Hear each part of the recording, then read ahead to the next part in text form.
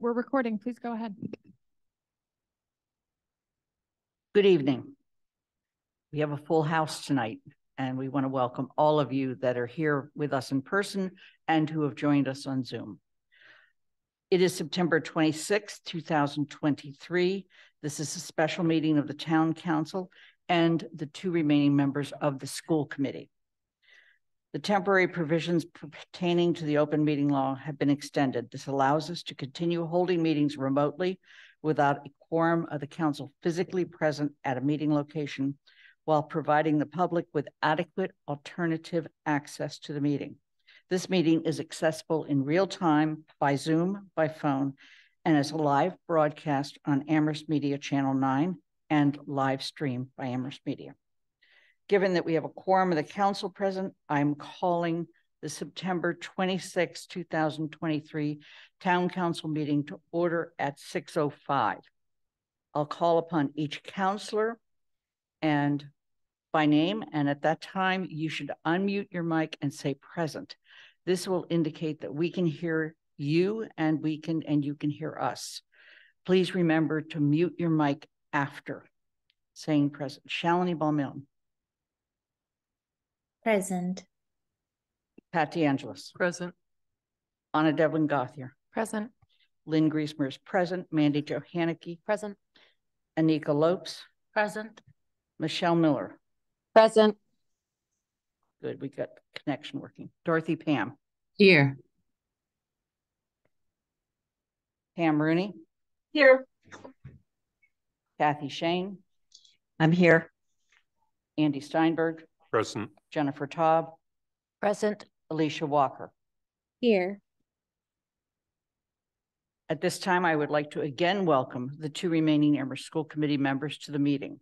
Seems like we've been getting together a lot. When I call your name, please unmute your mic and indicate that you can hear us and we can hear you. Irv Rhodes.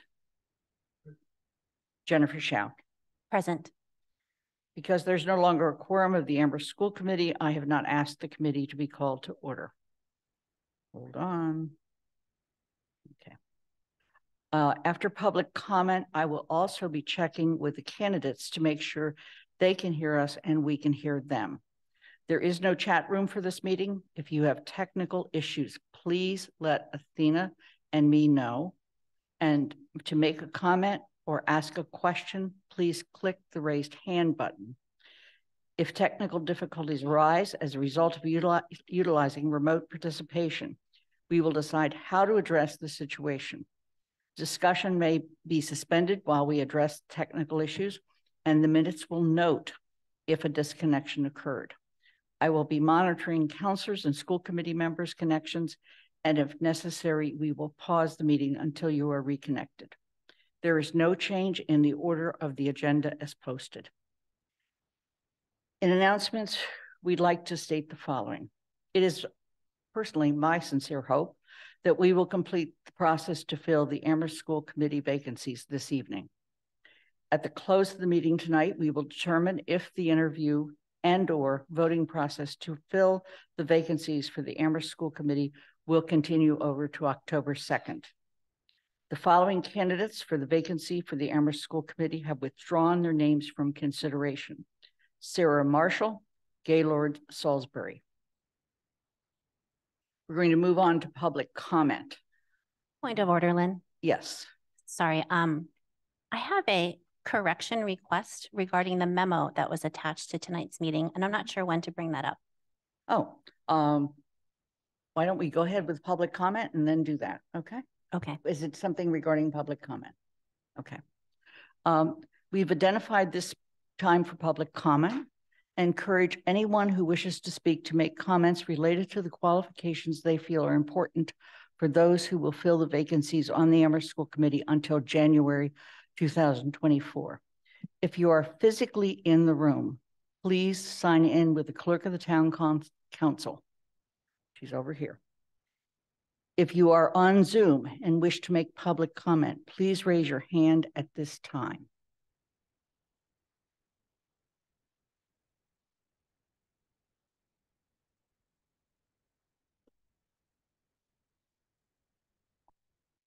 Athena, has anyone signed up for public comment? We have one Okay, at church. Oh, no. hold on. I am not seeing anybody on Zoom with their hand up, and that is the way, oops, I now see one person. Is there anybody else? Because I would like you to raise your hand now so we get an estimate of how much time we're going to be allowing. Okay, let's start with the people in the room. You don't want to make a, okay. Let me None just, in the room. okay. Residents are welcome to express their views for up to 3 minutes. The committee will not engage in a dialogue or comment on the matter raised during public comment. I'm going to ask, we have one person in Zoom. Please bring Renata Shepard in. State your name and where you live. Hi, Renata Shepard, Justice Drive in Amherst. Go ahead, please. Thank you. In 2014, my daughter Juliana, who was recently a member of the Human Rights Commission, had a crazy first day in 4th grade at Crocker Farm School. In the morning, the nurse called me to say she was okay, but she had been stung by wasps in the playground. No worries. After lunch, the nurse called again, but this time she and her friend were bitten by a poorly supervised pit bull while happily swinging at recess. I tell you this because I was surprised to see Mr. Vincent O'Connor's statement on the school committee candidate list, and I have to speak up. O'Connor knew both the caretaker and the dog owner, who never came forward and ultimately abandoned her dog. But he consistently refused to cooperate, causing my daughter and her friend to undergo unnecessary rabies shots and thousands of taxpayer dollars spent by police investigators and medical insurance costs. He decided to protect wrongdoers instead of our children, our school children. I urge you not to consider him for school committee, especially given so much controversy regarding the protection of students. Our family now is able to joke about that day, and Juliana says she should probably have skipped first day. Her scars are healed, and she still loves dogs. The day and couple of weeks that followed, however, were very stressful. I hope you can take this into consideration and choose people who show they can represent and protect students through their actions, not words. Thank you. Thank you for joining us. Based on the fact that there are no more hands and no one in the audience, that ends public comment.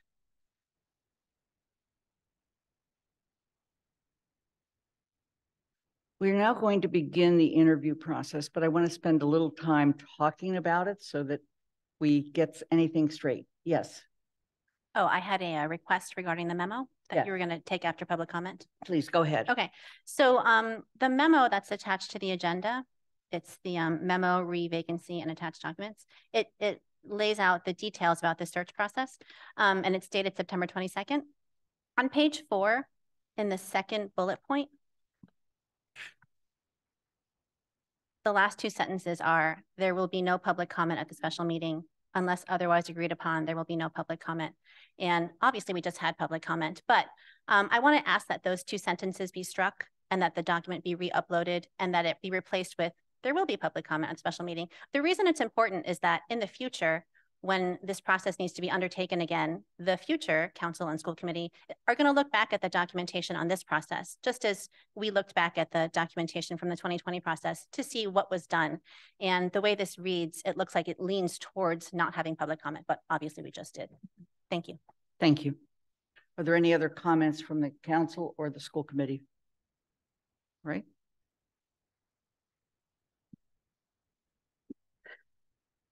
First of all, I want to make sure that we welcome all the candidates and thank you for taking the time to submit your statements of interest.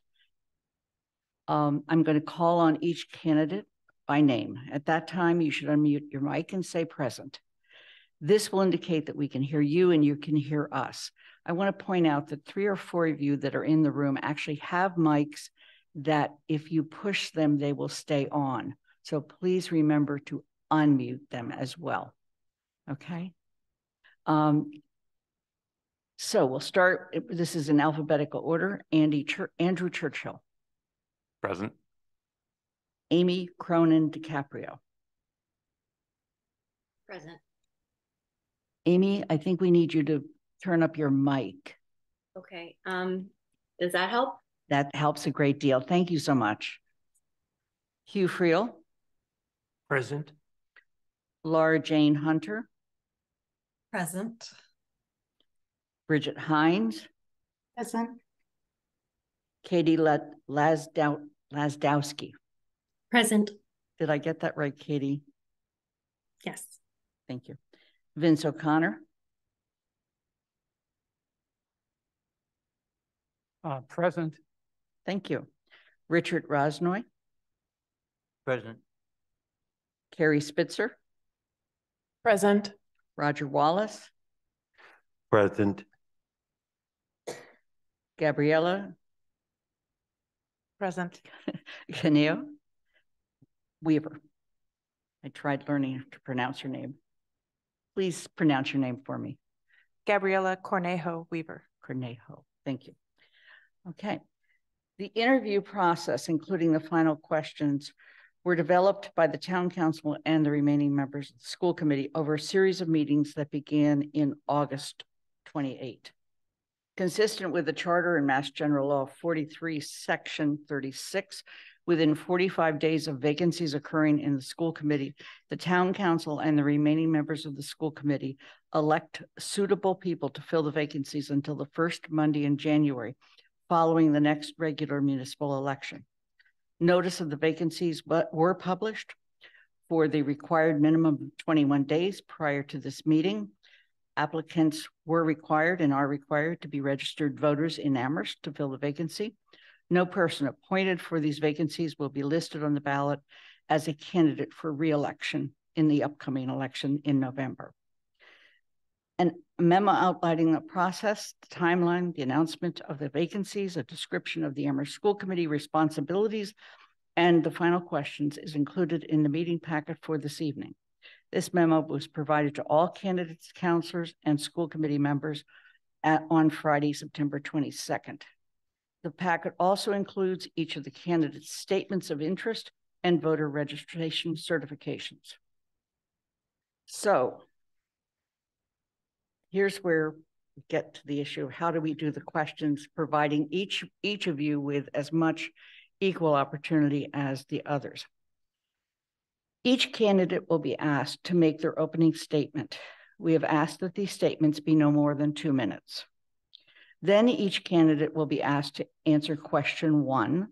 Then each candidate will be asked to answer question 2, etc., so that everybody answers each of the questions parallel. Okay.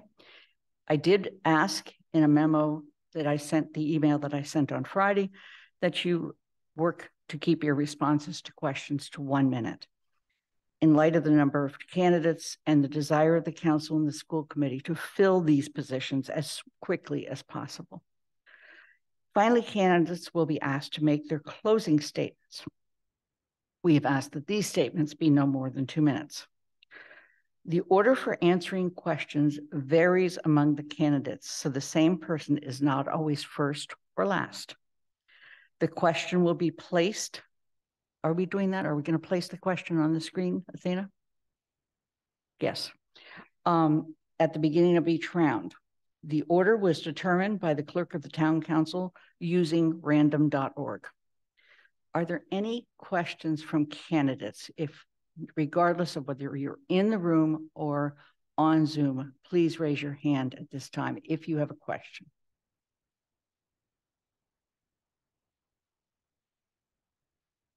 Okay.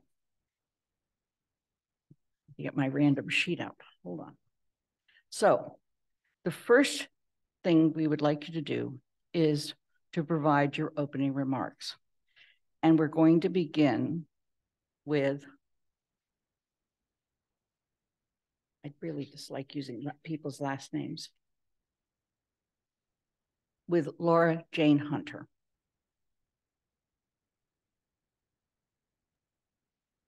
Thank you. Would you like me to start right away or? Please. Okay. Thank you for having me today. My name is Laura Jane Hunter. I use she, her pronouns, and obviously I'm a applicant for the vacancy on the school committee. My identity as a queer, cis white woman, a social worker, a parent of 2 children in ARPS, and a supporter of the educators in the union all inform my desire to serve the Amherst community. My husband, who is a 17-year educator at ARMS, and I bought our home in Amherst because of the schools. I have volunteered for the schools every year I've lived here, including serving as a treasurer for the PGO at Wildwood and now at ARMS. I am a licensed clinical social worker, and I have a master's in public health. I have extensive experience with budgets, with supervision, and with making decisions informed by research and best practices.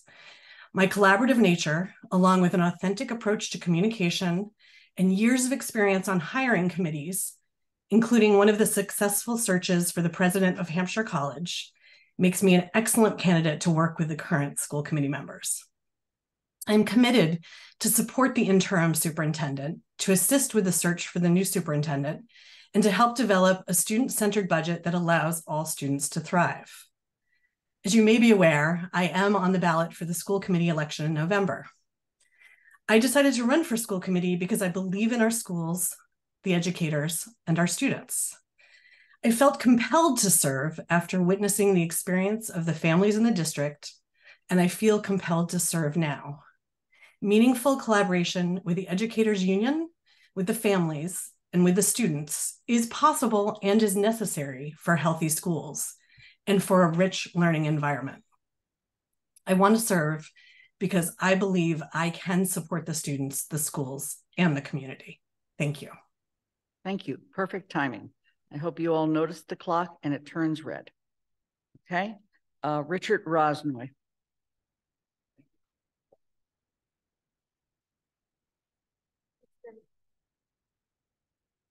Thank you. I would like to just encapsulate the letter of expression that I submitted to all of you and not repeat it, basically. Clearly, there have been some difficulties recently, and they have resulted in some problems that need to be addressed. But there is also a large mass of students who have been watching and observing what's happening, and their education is important also. We need to make sure that the administration oversees policies that have been in place and that the Board of Education adopts policies and administers the policies that are already in place. As necessary, if they need to be changed, that needs to be addressed. I'll be addressing some of the more specific issues as we get through our questions. But basically, I think we all need to focus on the education of all of our students. Every student has a right to a free and appropriate public education. If there are minority students who need to have special services, then so be it. But it is the role of the majority to make sure that the minority students, and I include that in all sorts of minority students, that the majority ensures that the minorities' services are met and satisfied. Thank you. Thank you. Bridget Hind.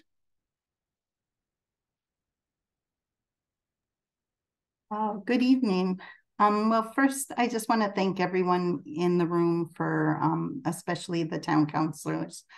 I've been watching over the last few weeks, and I just feel grateful for your time-intensive dedication. I also really have a deep appreciation for all the volunteers for the position tonight. It's so heartening to see such a highly qualified group of candidates step forward. And I just say, I can see the advantages of a strong interim candidate who isn't running for election. Yet myself as a candidate, I can see the advantage of consistency and continuity that starting sooner would bring to the table, especially given the types of challenges ahead. I submitted out of a commitment to help the schools move past this dark chapter. I come to you as an educator and an administrator with a career dedicated to breaking down barriers to education and building inclusive communities. I oversee an MPI on $1 million grant, and that's federal money. And so I'm familiar with working with budgets, maybe not as large as some people in the room, but I know how to look at line items and make efficiencies, and also help to build partnerships that make the educational process stronger. I act as hiring authority and know how to bring together diverse teams and provide really strong oversight and accountability on those teams, while also creating a community among them. I just want to say tonight that I pledge to act as a leader to guide us towards kinder, safer, and more welcoming schools for the students within them, and also for the school committee members, that to be a partner, a team member, and a collaborator who comes to the table in an inclusive and transparent way. Your time is up. With you. Okay. Thank you. Vincent O'Connor.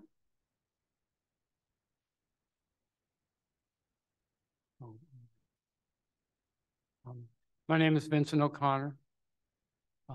I'd like to thank the council and the remaining members of the school committee for organizing such a fair and open process that I think has invited enough people out to volunteer for this 3-month appointment, so that I hope that the educators and the students of both districts feel cared about, heartened by the public response to the situation, which I think is both sad and tragic, and that they will feel that whoever is chosen, that their interests will be taken into account and worked for. I've served on a number of town committees, including the Town Manager Search Committee, 2005 and 6, the Town Hall Building Committee from 1994 to 1996. I recently served on the Zoning Board of Appeals for a 6-month appointment. And I think that, and was a town meeting member for many years, listened to and participated in the discussion of the school budget during that process, advocated for increases in school budgets on a number of occasions successfully, along with others. And I think I bring to the process the qualifications of experience, governmental service, work with children, and immigrant families that will inform the committee's deliberations. Your time is up. Thank you. Carrie Spitzer. Good afternoon or good evening. I want to apologize to the folks on Zoom that I can't figure out why my video is not on. I'll move over to the statement. So my name is Carrie Spitzer. I'm a longtime Amherst resident, attended Amherst Public Schools, have 3 kids in the school district right now, and I've also served 2 terms on the school committee. I've worked on, as well as a town meeting member. So I didn't think I'd be back in this room so quickly.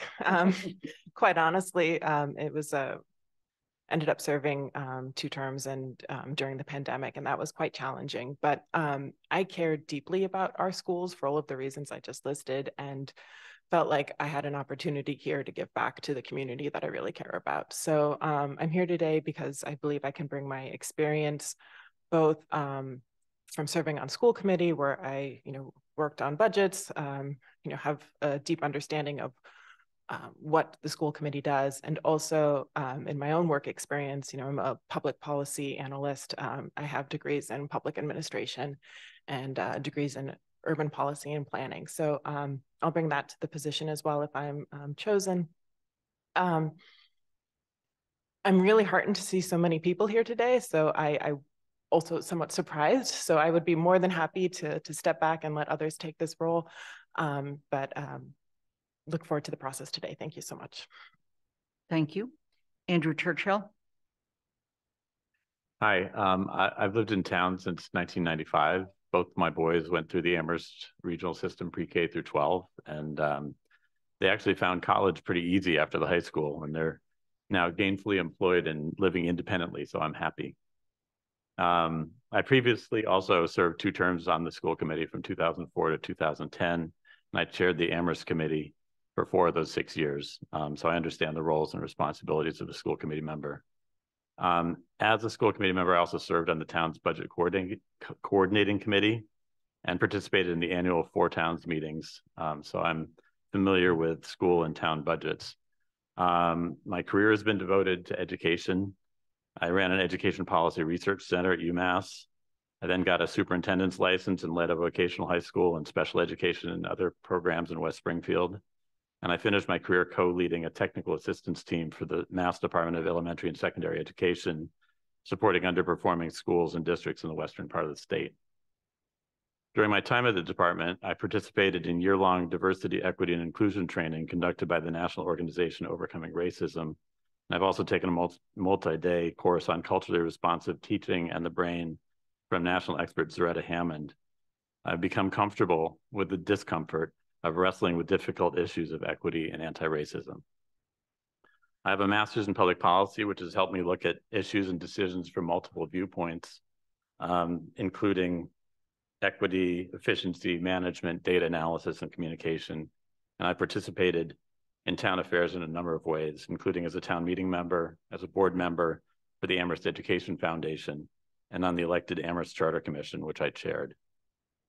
I'm hopeful that my personal and professional experience can help the school committee continue their work during this interim time with little need for a learning curve on my part. Thanks. Thank you. Roger Wallace. Good evening. Since 1974 through 2012, I was a part of this system. I was an elementary school teacher stuck in the corner of Fort River, having myself a great time. In that experience, I found myself with the ability to go to the superintendent's office as early in the morning, bringing them a cup of coffee. If any of you are familiar with Mr. Frizzle or Gus Sayer, yes, I had stopped and I would park in their parking space because I had something to say. My goal as a teacher, my goal as an advocate of education has always been put the students first. And this particular interim situation gives me an opportunity, as we've all said, to sort of right the ship. It's not sinking for sure, but to right it. And I would like to have that opportunity. The fact that I have been in the trenches for many years, served on committees, met with superintendents, argued with superintendents, which was fun. I think that I offer sort of a different slant on things. I am also certain that you all in your deliberations will, when looking at this cadre of folks, will be able to pick a person. I've heard things that, sound interesting. And I think that's a very important aspect to have, that people are bringing themselves to this. And I also bring myself to this. Thank you. Thank you. Katie Lesdowski. Thank you. Good evening, everyone. I'm Katie, and I use she, her pronouns. As we share our responses tonight to the 8 questions, I know you're listening for our qualifications, our accolades, and the experiences that we bring to the table. In addition, I encourage you to listen for the ideas that we share, ones that are small enough to implement within a 3-month period, but large enough to shift culture. We're at an opportune time as a district. What UPenn's Professor Nancy Hornberger from the field of educational policy and practice calls an implementational space.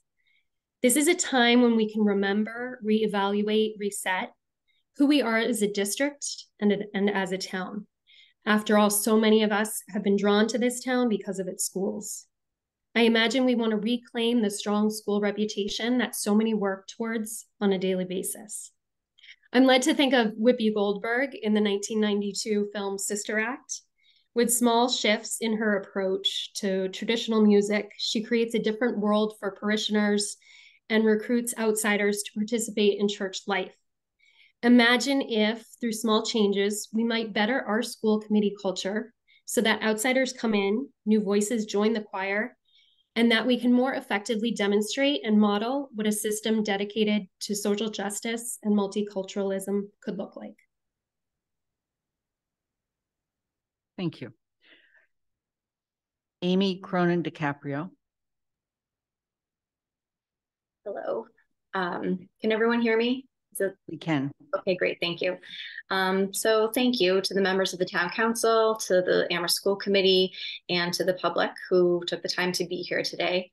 My name is Amy Cronin DiCaprio. I use she, her pronouns, and I have lived in the Amherst area since 1999. I have 2 kids in the Amherst schools, and I hold master's degrees in public policy and public health.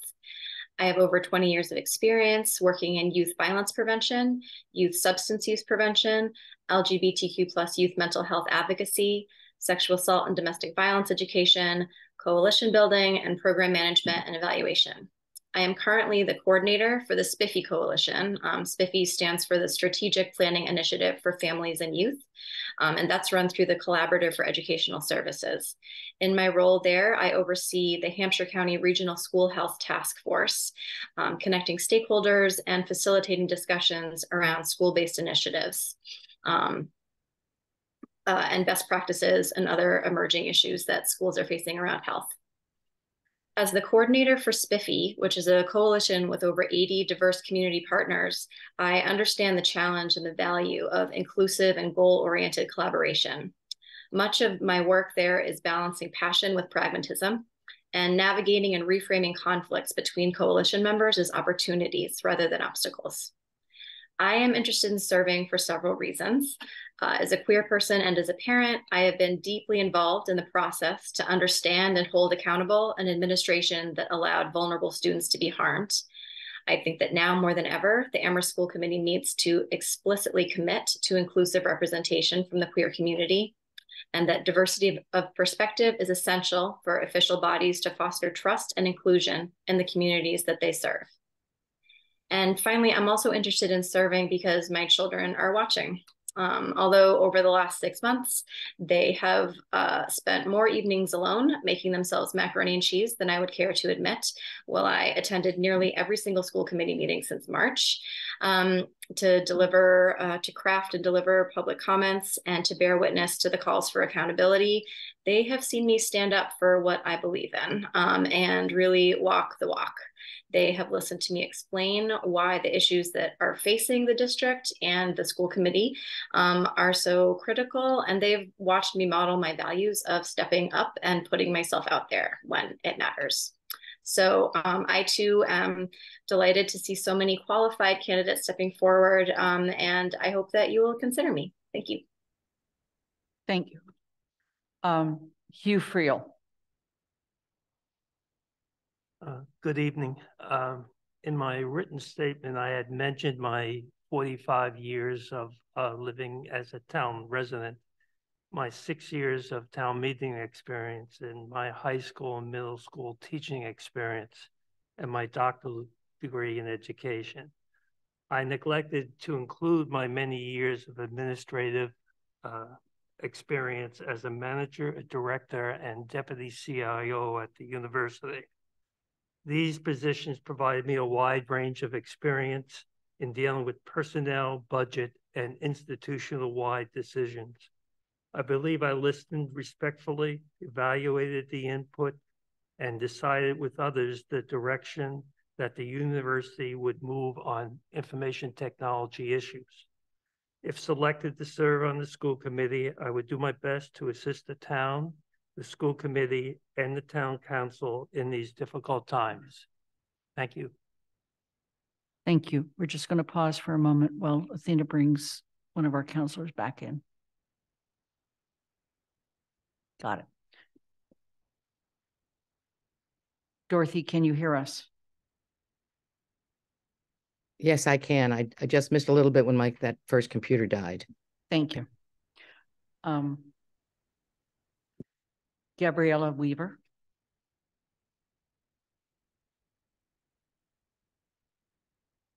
Thank you to the members of the Town Council and the school committee and all the members of the public who are here tonight. I've mentioned my qualifications and my reasons for applying in my letter. I'm going to take this time to share why I'm interested in this. I believe that K through 12 education is a good that benefits our entire society, and our local system is an undertaking that touches everyone in the community in some way. So that means there are many stakeholders, from the students themselves to parents, teachers, staff members, administrators at multiple levels, and members of the community who live near or are otherwise affected by activities of the schools. Each of these stakeholders brings a different lens to their assessment of what the schools need and how they're performing. But I believe that the vast majority of people who are thinking about our schools would agree that the guiding North Star for a school system is to ensure that each learner is provided with the best possible opportunity to thrive and contribute to society upon graduation. Perhaps different people would word it differently, but I believe that the core of that goal would be the same for most, if not all, people who think about our schools. If I were to be selected as an interim member of the school committee, my efforts would be in helping the diversity of stakeholders to move in unison in the direction of that North Star. If we can keep that priority front and center, it can help us make challenging decisions that will no doubt come before the committee. Thank you. That concludes the opening statements. We're going to move on to question 1. Question 1 specifically states, the school committee is expected to collaborate with and hold the superintendent accountable at the same time. How would you approach this dual role to achieve the best outcomes for students? And we begin this with Carrie Spitzer.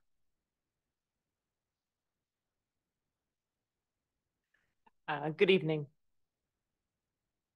So in my experience working on school committee, it takes time to build a working relationship with a superintendent, just as it does with anyone.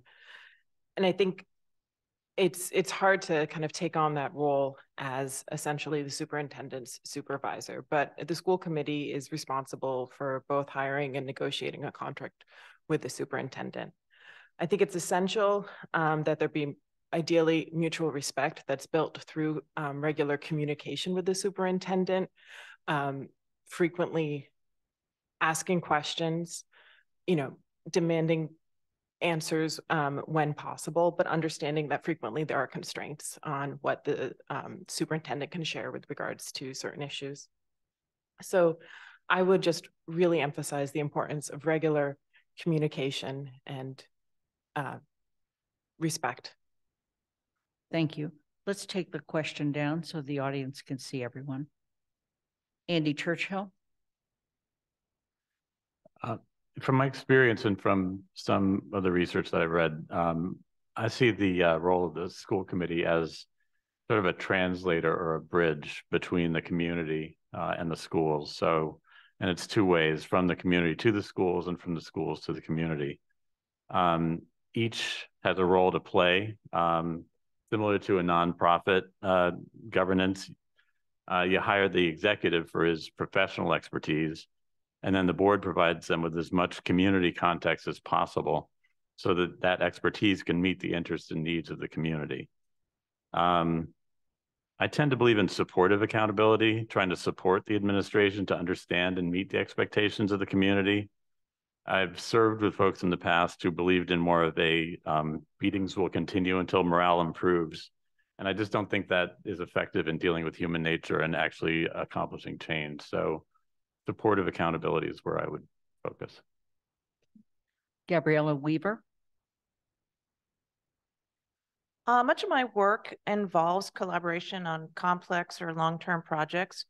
And in these projects, there is usually a person or sometimes a group of people whose role it is to evaluate the work. But that evaluation is for use by the project leaders as much as it is something that is used for accountability to a funding agency. Now, I've served as both the project evaluator and project leaders, so I've seen it from both sides. And I understand that this fine balance can be something that we can call a critical friend, both helping leaders achieve success and helping them see where they're falling short and need to adjust course. So I believe the best way to do this is to collaborate with the superintendent on setting goals, but also on determining the metrics that will know if we're moving toward or have achieved those goals. Thank you. Bridget Hines. I agree. I see these roles as complementary. It seems to me that active collaboration is developed in alignment with the supervision and oversight. It has to include measurable steps for accountability, especially at the current moment. The school committee sets the goals for the superintendent, and for fairness and transparency, I think there should be real outcome matrix for the agreed to goals between the superintendent and the committee. And then the superintendent reports to the school committee each time, and they should be asked to report on the progress in each goal area. I see goals related to the budget crisis, building infrastructure, disparities in academic outcomes, and most vitally, repairing the public trust by protecting students from all backgrounds, from bullying and harm. In short, I see these as the mountains we need to climb. School committee identifies the hills, and then the superintendent brings their expertise and organizational leadership to the climb. Then hopefully all together Your we time's make up. some progress up the mountain. Thank you. Roger Wallace.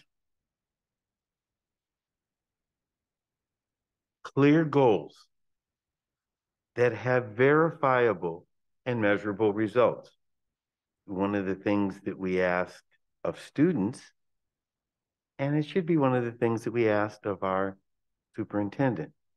So together, the superintendent and the school committee should, based on their acquiring trust for each other, and that takes time, I understand that, agree on what success might look like before the actual work on that goal begins.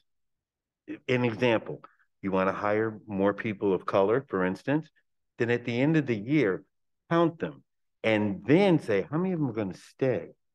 That becomes important. It's measurable. If you want to, at the same time, improve a test score in math computation, look at the scores afterwards. That will tell you a great deal. So measurable and verifiable conclusions. That's what you're going to look at. Your time's up. Thank you. Hugh Friel.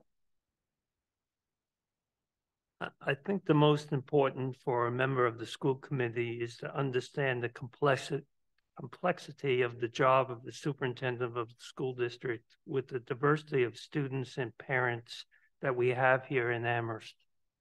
At the same time as recognizing the difficulties of the job, you must provide feedback and critique on his or her decisions and performance. I think this is somewhat familiar to the many performance evaluations I've done over the years that involve providing assistance to my staff in performing their duties, as well as evaluating their performance for salary increases and promotions. Thank you. Laura Jane Hunter.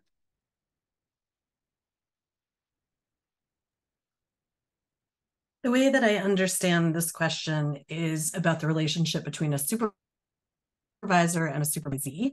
And to me, collaboration, trust, and accountability is fundamental. Accountability does not mean that there's a problem. It means that there are clear expectations and open communication.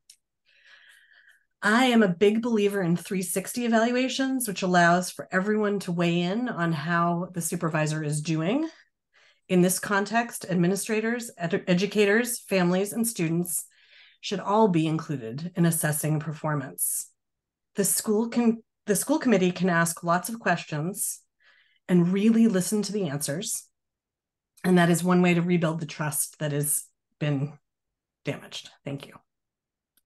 Katie Listowski. Thank you. I would approach the dual role in a supportive manner as well. In collaboration with the regional school committee members and the interim superintendent himself, I would help develop the goals and priorities by centering the district's mission statement in that process. Additionally, I would regularly invite students, educators, and principals to come and present at meetings. Voices from the schools help to better understand how the superintendent's leadership and the district's mission are manifesting throughout the schools. Last spring, when Fort River fifth graders were participating in Mr. Austin's civic literacy unit about the treatment of refugees, I was blown away. I organized with Mr. Austin so that students presented to the Amherst School Committee and shed light on this amazing curriculum. Finally, to help support the superintendent's performance, I would suggest additional check-ins happen throughout the year to ensure that the superintendent is meeting the benchmarks before he's evaluated in the spring. Thanks. Thank you. Vince O'Connor.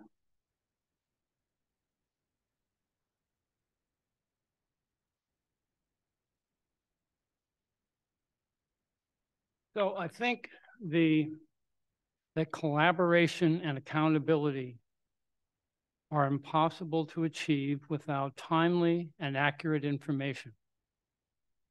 In hearing presentations of the school budget, appearing before the school committees on multiple occasions in the past, I do not find that there is a problem in terms of academic performance, budgetary numbers, and other important issues. The problem we have confronted here, and the reason we are all here, is because there is not an effective process for the superintendent to find out what is going on in each of the school buildings and to communicate that to either the actions taken to deal with those problems or the inaction. Vince, And your time without is up. that, we are going to have a replication of Vince. the problem we have now. Thank you. Richard Rosnoy. Like Andy, I conceptualize the entire school system much like a nonprofit corporation. The superintendent is like the CEO of the corporation. They have to make sure that it functions smoothly, that everything is happening as it should. But the school board has to work with the superintendent to make sure that happens. The school board needs to be supportive at a certain point and provide as much support as the superintendent needs in order to get the job done. But it also needs accountability. The superintendent reports back to the school board, and if there are some issues that need to be addressed, the school board needs to identify those. Hopefully, there's enough communication so that communication both ways, so that the superintendent is keeping the school board informed and the school board asks the right questions as necessary. Okay. Thank you. Amy Cronin DiCaprio. Thanks. In my experience, collaboration, communication, and operating in good faith have been essential qualities in every relationship where I have held a supervisory role. So yes, collaboration and holding someone accountable is a dual role, but those two things are definitely not at odds. There's plenty of research to show that school districts that have a positive relationship between the superintendent and the school committee are districts that have better student outcomes. I think everyone having clarity of roles and responsibilities is a crucial first step. In my opinion, a good superintendent is one who will meaningfully engage with the school committee and not just use them as a rubber stamp of approval. As the interim school committee members will have a role to play in establishing the search for a new superintendent, I would advocate for prioritizing superintendent candidates who are committed to that level of meaningful engagement. I'll stop there. Thank you. Going on to the next question. We're 1/4 of the way. Well, we're getting to 1/4 of the way through. Tell us about an experience you have had collaborating with a group, particularly where opinions were in conflict or the decision was controversial. And we begin this question with Bridget Hines. Hey there. So I was contracted by a board of directors to do a 360 review on a regional nonprofit that had grown from one founder to much larger staff, and staff were feeling disgruntled. Community members had taken side. Workplace satisfaction was abysmal. As I entered into the scene, I did one-on-one interviews, held focus groups with all stakeholders. And then as I listened to the data, I was able to identify some core issues, pragmatic, communicative, identity-based, and brought the board and the stakeholders together using some conflict de-escalation and transformation techniques to create real outcome-based plans, like real specific plans to move forward. And as that happened, as we went forward with those plans, 6 months later, the satisfaction scores, the situation in the agency had resolved. And now several years later, several of the same leaders are still in place. So I'm really proud of the work that I did with that organization. Thank you. Vince O'Connor.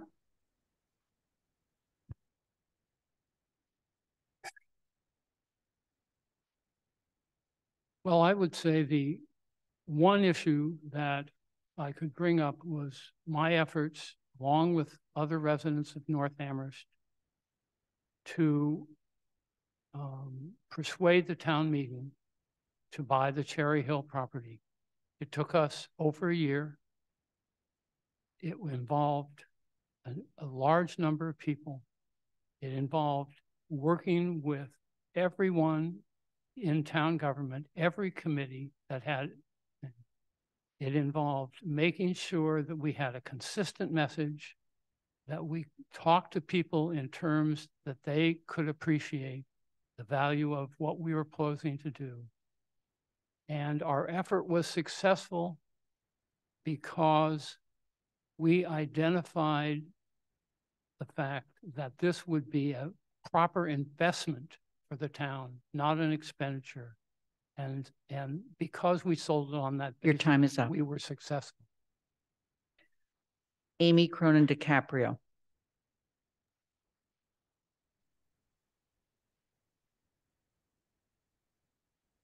Sorry, I was having trouble unmuting. I'm sorry. As the coalition coordinator for SPIFFy, folks, I'm not sure if folks know what we do, but we do research, advocacy, and data-driven prevention with a health equity lens to help improve health outcomes for youth, with a focus on youth substance use prevention. So coalition work is all about collaboration. Not everyone is going to be coming to prevention work with the same lens or even with the same priorities.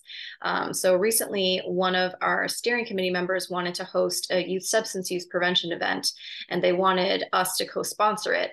The problem was that the event did not line up with our values of positive youth development and youth empowerment. So ultimately, we said that we would help them promote the event, but we didn't want our name on it as a co-sponsor, and this caused some hard feelings. And I think what saved that relationship is we were able to point back to our stated mission and our values, and continue working towards opportunities that were aligned for both of our missions. Thank you. Gabriella Weaver.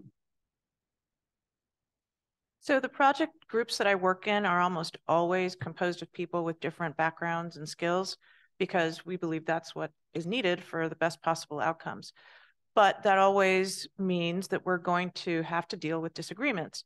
And one experience that comes to mind is when I was part of a team that was designing and running a summer institute for middle and high school teachers from rural schools. Some of us had a science background and others were faculty members in the College of Education. We had disagreements about how we would approach the act of carrying out research about the program while also running the program. We had different cultures about how to do this from our different fields of study. The key, though, was communication. We talked about what the disagreements were about, and then we ended up resolving them by outlining a set of practices and defining when those practices would apply. Talking through what our overall goals and expectations were was particularly helpful in reaching that outcome. Your time. Great, thank you. Carrie Spitzer. Thank you. So the time I'd like to talk about occurred just after the vote in the town of Amherst for the first school building project. And it was a failed vote. Many people remember it was a highly polarized time in town. And I volunteered to serve on the enrollment working group. And this was prior to me serving on school committee. It was a highly productive group of people in town. We came together, formed 4 subgroups, and were able to really tackle some difficult issues. And I think the reason the enrollment working group was so successful was because we were focused on goals, our shared concern for the schools, and also, we're bringing to bear data and in a structured manner. And we had the ability also to listen to one another and compromise when needed. Thank you. Richard Rosnoy. Thank you. I'd have to refer back to my 9 years on planning board, 9 turbulent years, when we had a number of controversial issues come before us. And somehow all of us on planning board were able to function comfortably, collaboratively, and respect each other. There were a number of times I recall when I just had to say, I understand what you're saying, but I particularly see that particular issue a different way. Nevertheless, go ahead and vote as you do, and I'll vote as I do, and that's how it will work out. We also, of course, had to listen to a number of citizens at various times on various projects and provide them with the respect of listening, as we did, I hope, and let them know that their voices were heard. Thank you.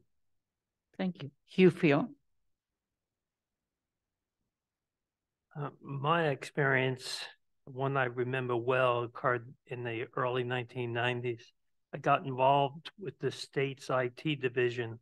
The state was given 12 strands of fiber as a deal with NYNEX if they allowed them to string fiber from Albany to Boston along the Mass Turnpike. So that project began something called the Massachusetts Information Turnpike Initiative. I coordinated the project to connect the 5 campuses over those fiber strands to enhance UMass internet access, as well as the beginning of the distance learning initiative. The state provided us $5 million for the project. And from there, we also connected 20 of the 28 community and state colleges and provided them internet access. As you would expect, with 5 UMass IT directors and 20 state and community college IT directors, there were conflicts and controversy. Your time is up. Katie Lesdowski.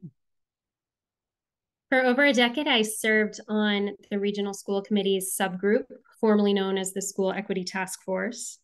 Many years back, we developed a policy and presented it to the Policy Subcommittee. And Policy CJ was passed in 2014, which gives students, educators, parents, and guardians the autonomy to explore school climate through participatory action research and other qualitative methods that prioritize people's voices and experiences. It was highly controversial as people often feel quantitative data sources are most trustworthy. So for over 12 months, policy subcommittee members and I and my colleagues worked tirelessly to wordsmith the policy until all parties were satisfied and the policy's language still reflected its original intent. The policy exists today, of course, and if elected, I would work with the public to systematically examine issues that jeopardizes the district's ability to uphold its mission and share the findings so that school committee members can make informed decision and provide your time is up. Solution. Thank you. Thanks. Roger Wallace. In 2007, I got the opportunity at the request of the superintendent to write a social justice commitment overview. He said, you can pick whomever you want, and I did. I gave my working staff, the working group of teachers and counselors from elementary school, 1 administrator, and we attacked this particular issue. The article I gave them, they didn't understand. 5 talented, and probably because it was written by an Australian. Nothing against Australian. It was different. We sat down together, and what happened was someone else in the group could explain it better than I could, and somehow translated it. And then from that moment on, we were able to create a curriculum that the collaboration was fun in that I started out with 5 and the staff got to read it and more staff glommed onto it. So my key was if someone can explain something better than I do and I'm collaborating with them, let them do it. Thank you. Laura Jane Hunter. This question brought. I'm sorry. Laura Jane, you seem to have frozen. We're not going to start the clock on you. Are you back with us? I'm here. Can you hear me? Okay. Now we can hear you. Thank you. Okay. Sorry about that. Let's begin. So this question brought me back more than 20 years ago when I was working in Boston. I was assigned to work on a committee with about 9. Oh, boy. We're going to pause for Laura Jane and come back, and hopefully her internet will get stabilized. We're going to go on to Andy Churchill. Laura Jane, we're going to come back to you, okay? Andy Churchill. Okay, I'm going to try to squeeze 2 in here. So one was from my previous school committee experience. I had the fortune of serving during the decision on whether to close Marks Meadow, which had been my kids' elementary school. And it was basically ultimately came down to a choice to either close the school and save administrative costs, or we'd otherwise end up slashing arts and music programs across the district. So in the end, I had to keep the systemic viewpoint and do what was best for the district. And ultimately, the principal of the school told me that that had been the right decision. The other example would be the Charter Commission, which I chaired, the elected Charter Commission. There were 9 elected members, very divergent viewpoints. And I think we ultimately built trust, if not total agreement, as everyone felt heard and their ideas were valued. We ended up coming up with a proposal where committee members saw their input in the final product, and ultimately was supported by a substantial majority of voters. So this is a question about process, but the goal is good outcomes. If you do the process well enough to get a decent outcome, you've done well. Thank you. Laura Jane, excuse me. One of the things you might have to do is actually not show your live picture. It just gives you more stability, but let's try it out again, okay? Okay, we'll try it. I apologize again. Computers. So about 20 years ago, I was on a committee with 9 other people to do outreach to young families. And one of the people on the committee was an older gentleman with whom I had crossed paths occasionally, but we had never worked on a committee together. He had a lot of experience. He had a lot of ideas, and they were quite different than mine.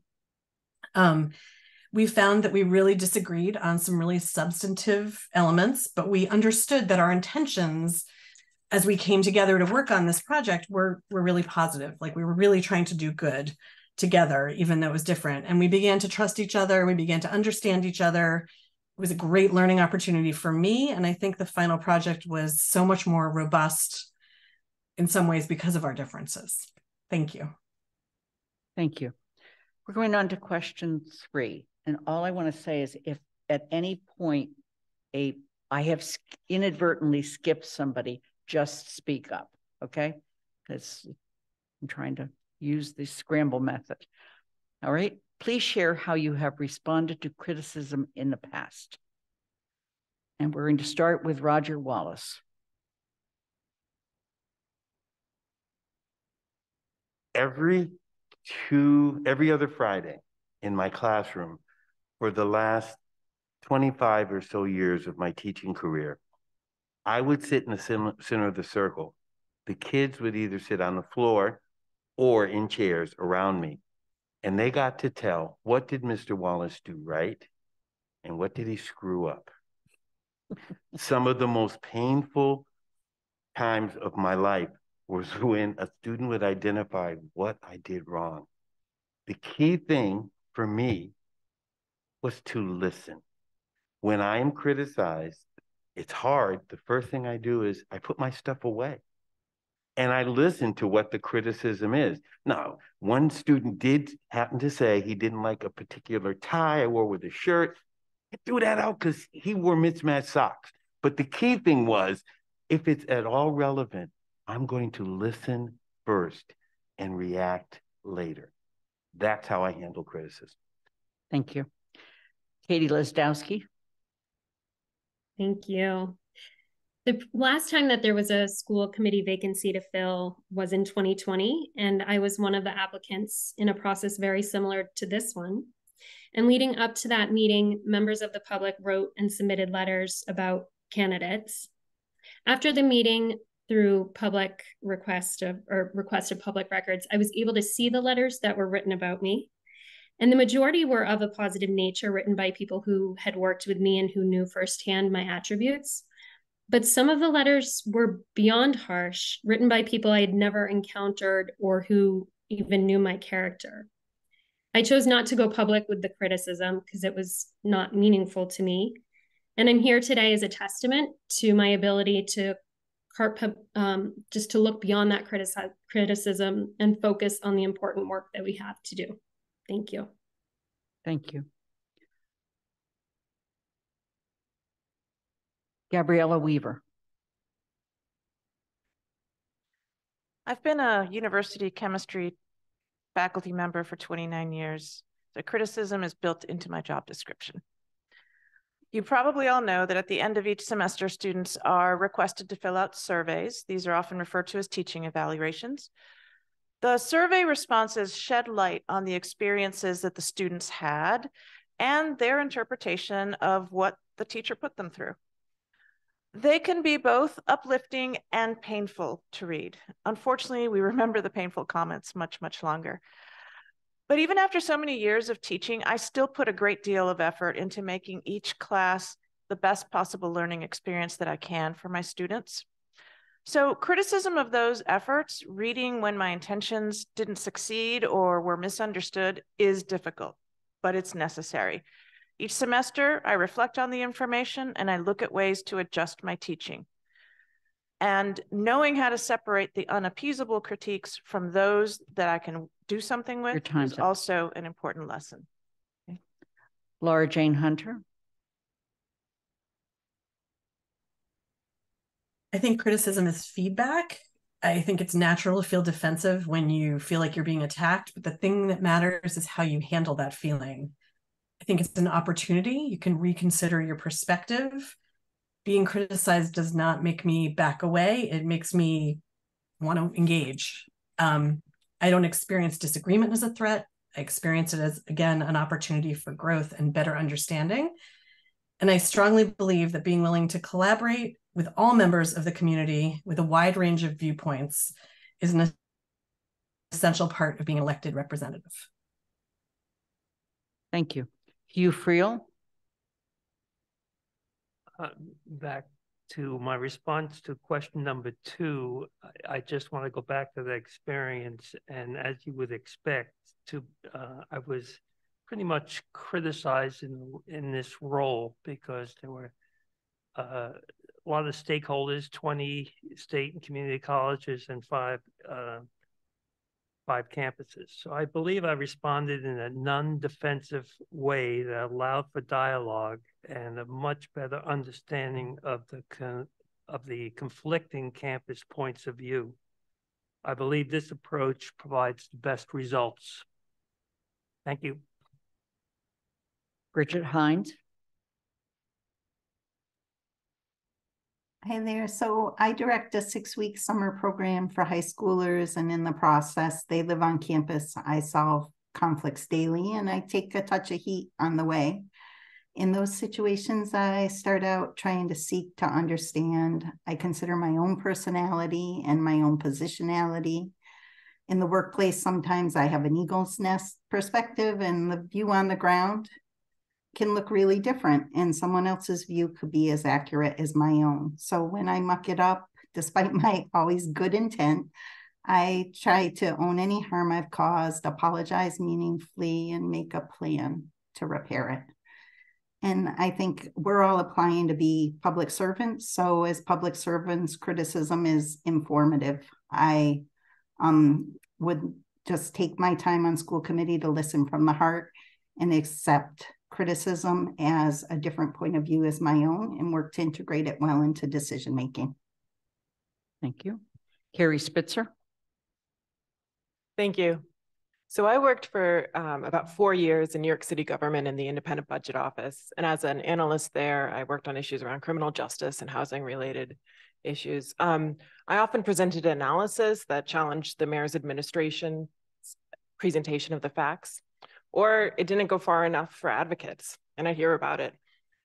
We said then that if folks were not upset with us, we weren't doing our job. And this prepared me well for public service in the town of Amherst. After 2 terms, I've become quite comfortable receiving criticism, particularly during the really challenging time of the pandemic. I think it's essential to really listen, or in many cases, it was about reading comments from folks. And often I would then have time to revise my views with either new data or information. And I'd often apologize.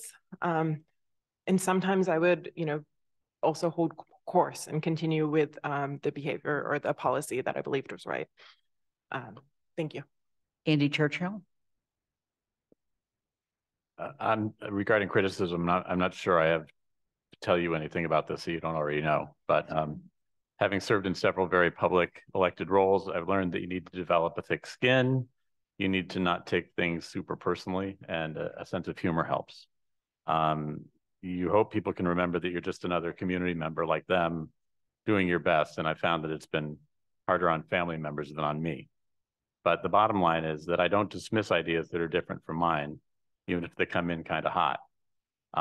You never know what will make you think about a situation a different way. So comes with the territory. Richard Rosnoy. Yes, you certainly need a thick skin. I see this question is the flip side of number 2.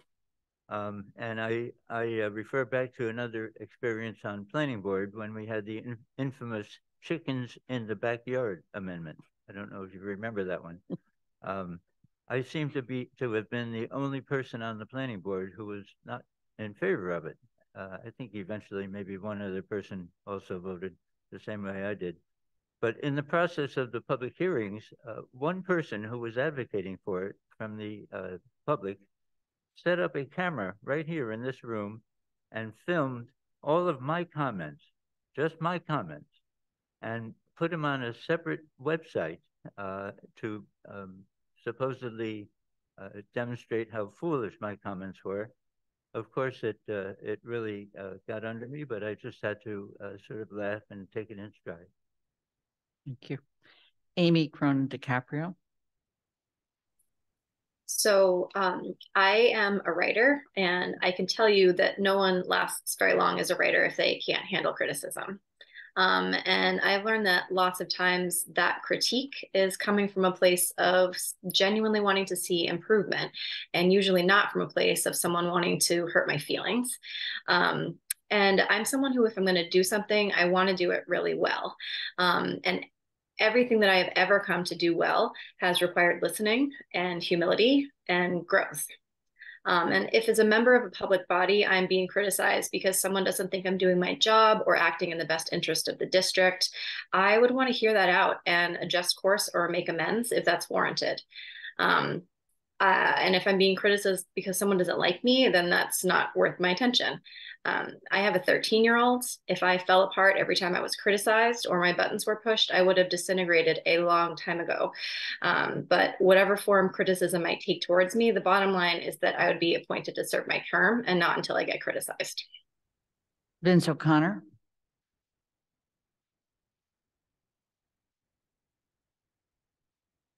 I've served in town meeting over 40 years.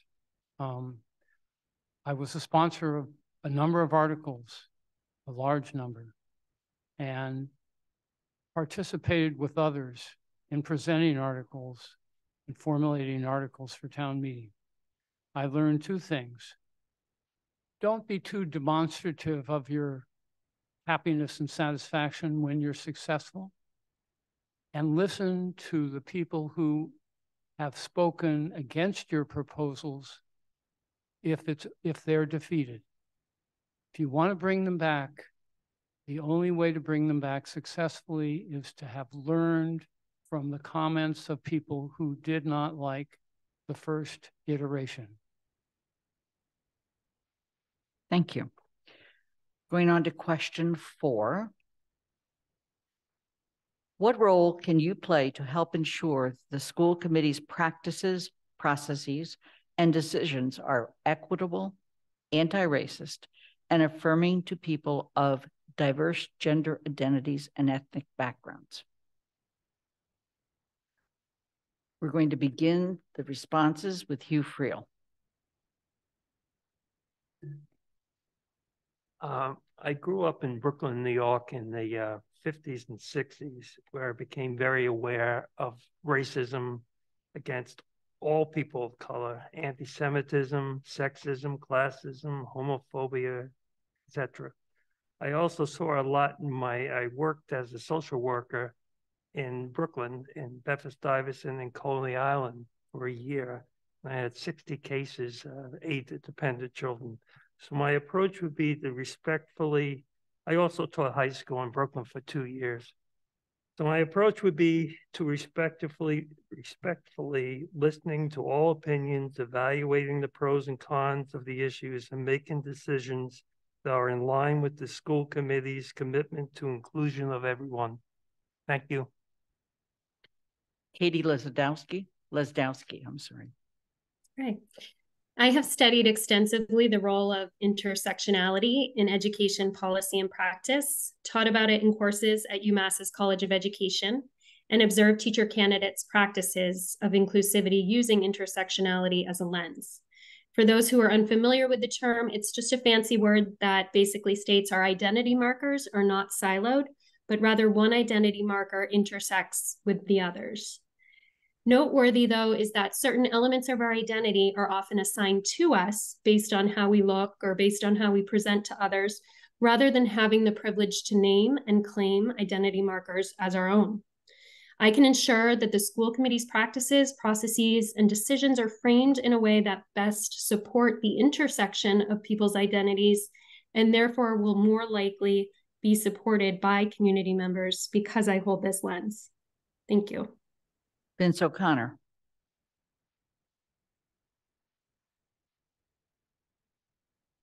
I'd like to return to question 1, because whatever the good intentions the school committee or its individual members have, unless we have accurate, timely reporting about claims, the kind of claims that were made that led to this situation that have all of us here, unless we have that kind of reporting from the superintendent, and the superintendent has developed a process to learn not only what the problems are, but how his subordinates have addressed those problems or failed to address them. All of the goodwill and the good work we do at the school committee will fail if we do not have that information and get that kind of feedback and develop a process to make sure the school committee can hear it and act on it. Your time is up. Thank you. Gabriella Weaver. I've worked actively over the last several years to educate myself about inclusion, equity, anti-racism, implicit bias, and unacknowledged privilege through reading, attending webinars and workshops, and making use of the resources available through UMass. At UMass, in my assistant dean role, I've authored a weekly tip sheet for faculty on equitable and inclusive teaching. I'm also currently serving on a committee of the National Academy of Sciences to develop a report and set of recommendations on equitable teaching in higher education. And in that committee, we have to directly address the issues of diversity, equity, inclusion, and justice in our higher education system. I will work to ensure that diverse voices and input will be included in our decision-making processes and in our considerations. In addition, I'm an immigrant from South America, so I can bring that particular lens to the conversation about diversity, though I know it's just one lens. I'm also a woman in science, which is another form of being a minority. Thank you. Bridget Hines. Thank you. So equitable, anti-racist, and gender inclusive work has several key aspects at its core: individual, cultural, structural. I like to start in the biggest sphere of influence on myself. So as a cisgender white woman of Irish descent, a historical power holding group for some part of Mass history, there's individual work I have to do. I slow down, reflect into spaces of power with cultural humility and awareness of the privileges I hold. And I try to use my role to affirm and uplift the strengths of those people who are different from myself, racially, culturally, economically, with the gender identities they bring. And on the school committee, I can see many places that power could be shared more inclusively. I think fairness and transparency in the processes, speaking up when other marginalized folks aren't done, and having some spaces in retreat where people come together and build the norms and practices of behavior collectively with transparency would be very helpful there. Thank you. Richard Rosnoy. As a privileged white male, I have to be careful to make sure that I lead my life in a way that is sensitive to and addresses the concerns of all of these categories identified in this particular question. I believe it's important in how I lead my life and in everything that I do. And as a member of the school committee, it would certainly be a way to reinforce all of the services and programs and policies that support the needs of all of these people in this question as identified. Harry Spitzer. Thank you. So in my position as a school committee member, you know, I've tried to be an ally. I'm sure that it's often, you know, as a cisgender white woman, it's not up to me to decide whether or not I'm an ally. It's for those within the communities that I'm working with.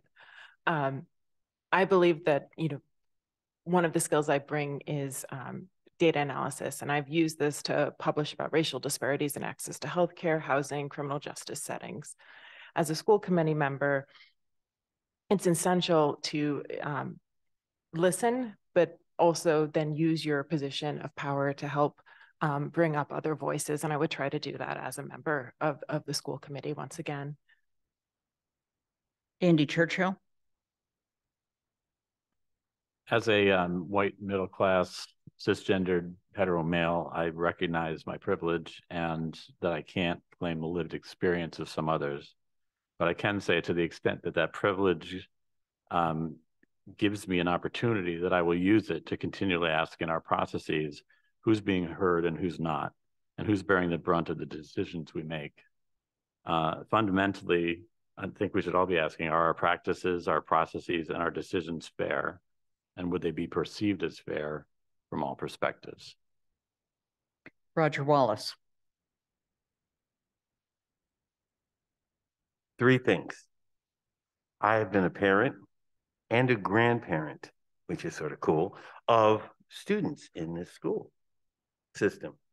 I've been a teacher.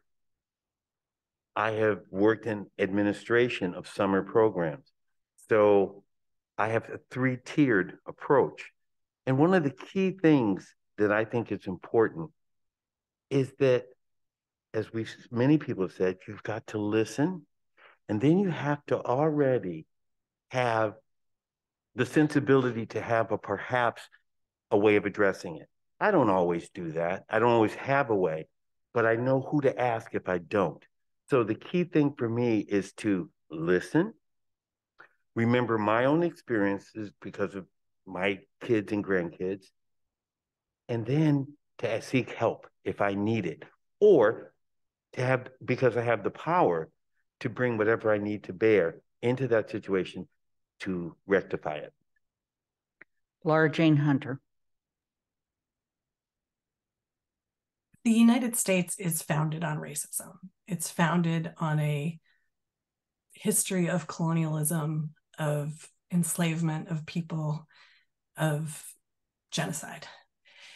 To look at any public policies and procedures and look at them without the lens of institutional racism is a failure. A lot of us have talked about our own identities and how we bring those identities into spaces. And I think it's absolutely critical for us to interrogate our own identities, my whiteness, my cisgender privilege. But I also think that we must interrogate policies from this hegemonic whiteness and really bring in people who are impacted by these policies. We have to be more fundamentally diverse if we're ever going to overturn white supremacy. Amy Cronin DiCaprio.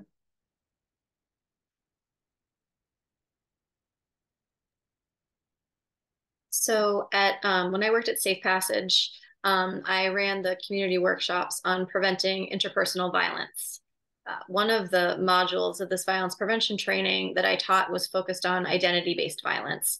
So in each cohort of this training, participants reflected on their own constellation of identities. So areas where they held privilege and areas where they were more oppressed. So as a cisgender white woman, I hold enormous privilege. As a queer person with invisible disabilities, I hold less privilege. And so in these workshops, this was a really useful approach to sort of break down what people often think of as a dichotomy between privileged and oppressed.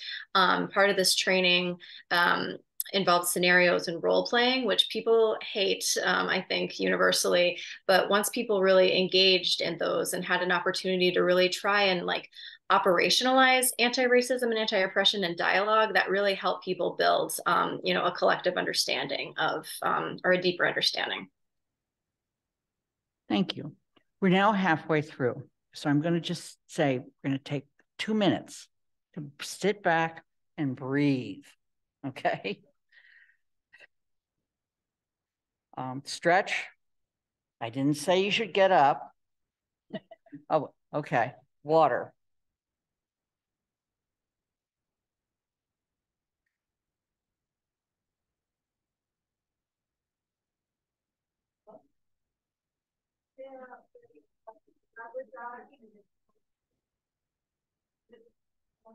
Don't go away.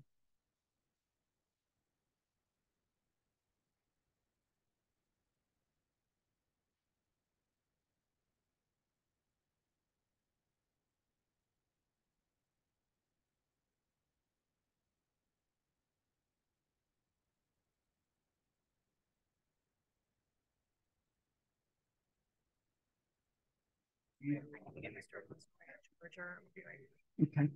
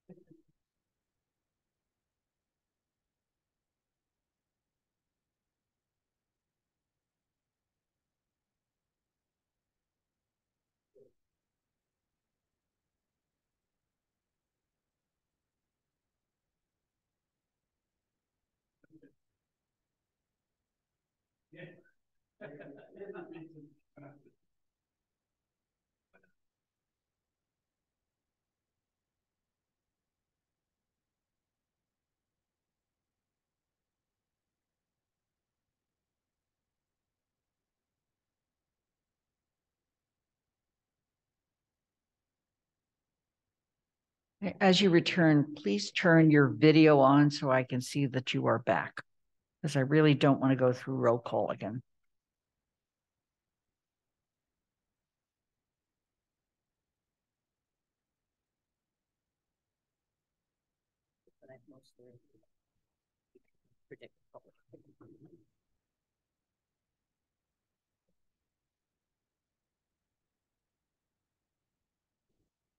Shalini, you're back. Pam Rooney, are you back? Kathy, are you back? Pat's on her way. Anna's on her way. Anika, you're back. Okay. Jennifer, you're back. Kathy, thank you. Okay. Alicia, are you back? Yes, I am. Thank you, Lynn. And Michelle Miller? I'm here, yes. Thank you.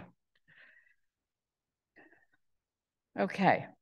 Tina, ready to go?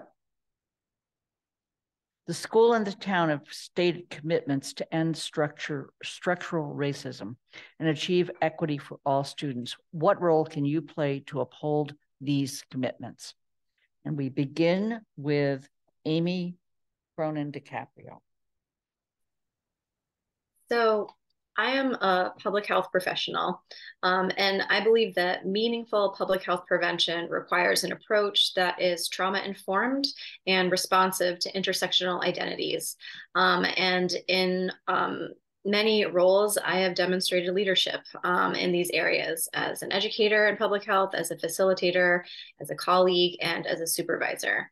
And one thing I want to say, I love a metaphor. I think that it can really help to contextualize things that are abstract concepts or things that have become like almost buzzwords like diversity, equity, and inclusion. And so the metaphor that I like to use to talk about that is, so if diversity is like where everyone is invited to a party. Inclusion means that everybody gets to contribute to the playlist at the party, and equity means that everyone has the opportunity to dance and experience the music there, and that people aren't tokenized. And I am out of time. Thank you. Vince O'Connor.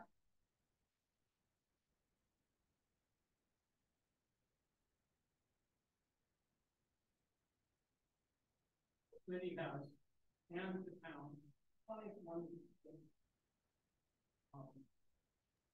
We can't hear Lynn. Okay, sorry. Thank you.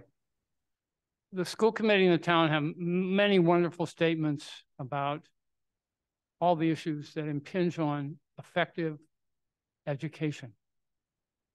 The problem is that, for example, in the forums that the school committees have conducted over the decades, the attendance is really almost entirely white. I have been the person who talked about this at those meetings and wondered how legitimate the process was if the schools in the many decades that I've lived in this town have not yet figured out how to invite parents and guardians of color into the decision-making process. And until that is done, we are going to continue to have problems. Thank you. Richard Rosner. Thank you. I would pick up on this from the end of, sorry, Andy, to be jumping on your answers again and using them, but from the end of Andy's prior answer, as a heterosexual white male of privilege, there ought to be a certain opportunity there to ensure that the policies and the commitments to end structural racism are in place, and that the great majority of the student body, teachers, administration, and everybody in town supports all of those for the minority of people who need them.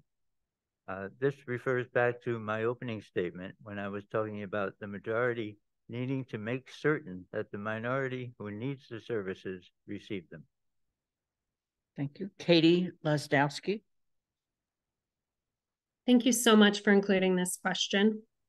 If we are truly committed to achieve equity and dismantle racism, it's only until we talk about race and name racial inequities that we can implement anti-racist policy and practice. This is not my idea, but backed by researchers who examine the in-school spaces as well as the out-of-school spaces, such as school committee meetings, that can work to perpetuate or resist racial inequities. But let's dive deeper. We cannot talk about racism without talking about white privilege, whiteness, white fragility, white silence. While it is people of color that experience daily the impact of structural racism, only when white people work to actively dismantle it will we end it. As a white person, I was raised to be colorblind. After all, seeing race was seen as racist. Times have changed, and I have published articles and book chapters about talking about race. And if elected, I will play this role, and I will uphold the schools and town commitments. Thank you. Thank you. Bridget Hines.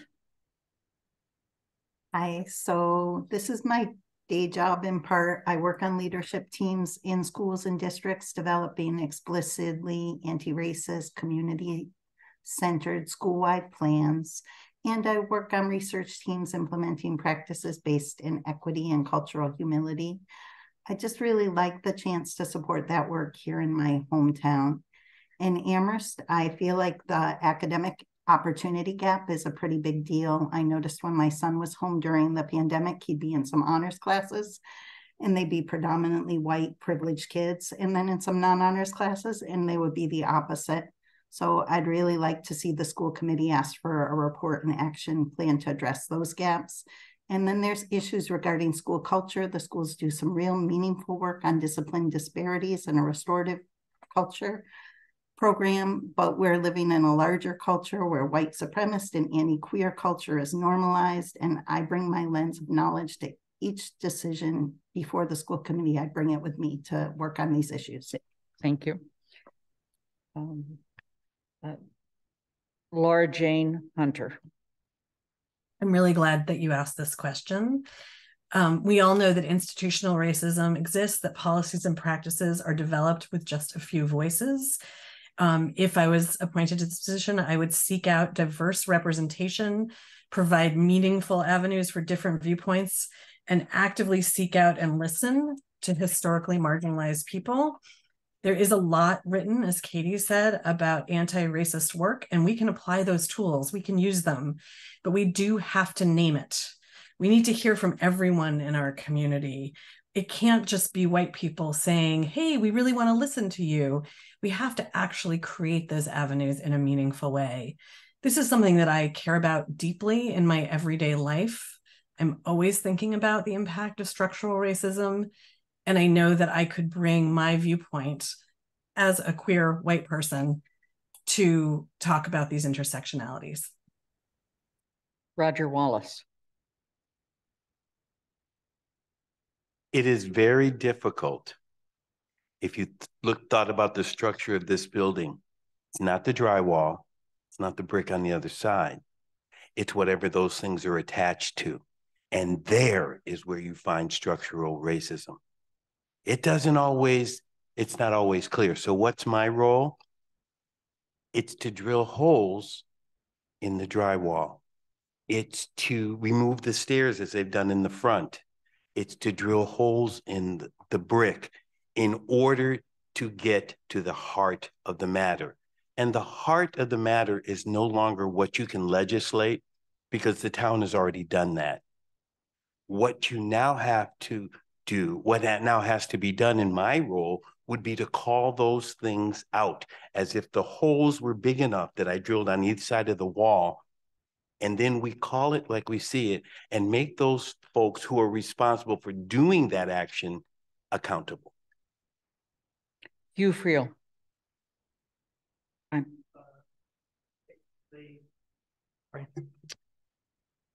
Basically, I would respectfully listen to other opinions, evaluate the pros and cons of the issue, and make decisions that are in line with the town and schools' commitment to inclusion of everyone.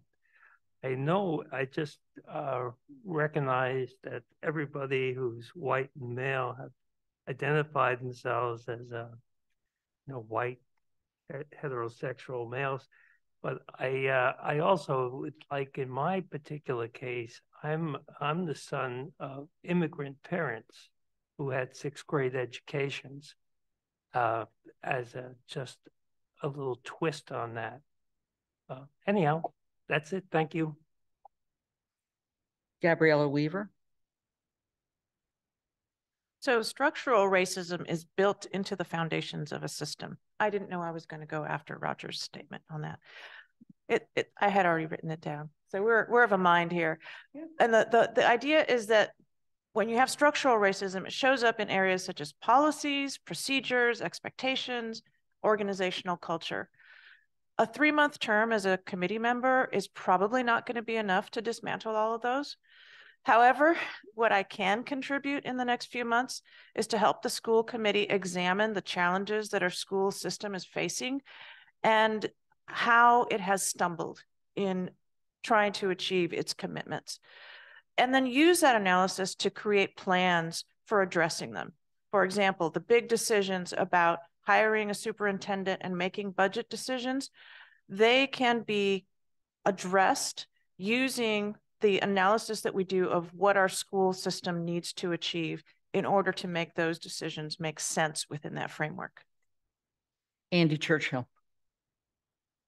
I chose to apply my public policy master's training in the area of education because it's a key arena for promoting equity. The training I did at the Department of Education familiarized me with key barriers to achievement for members of historically marginalized groups, including systemic oppression, stereotype threat, and microaggressions. I was also particularly struck by this course that I took with Zaretta Hammond, who talks about culturally responsive teaching and the brain. And she emphasizes the need for educators to be warm demanders, which means both having high expectations and supporting all students to meet those expectations.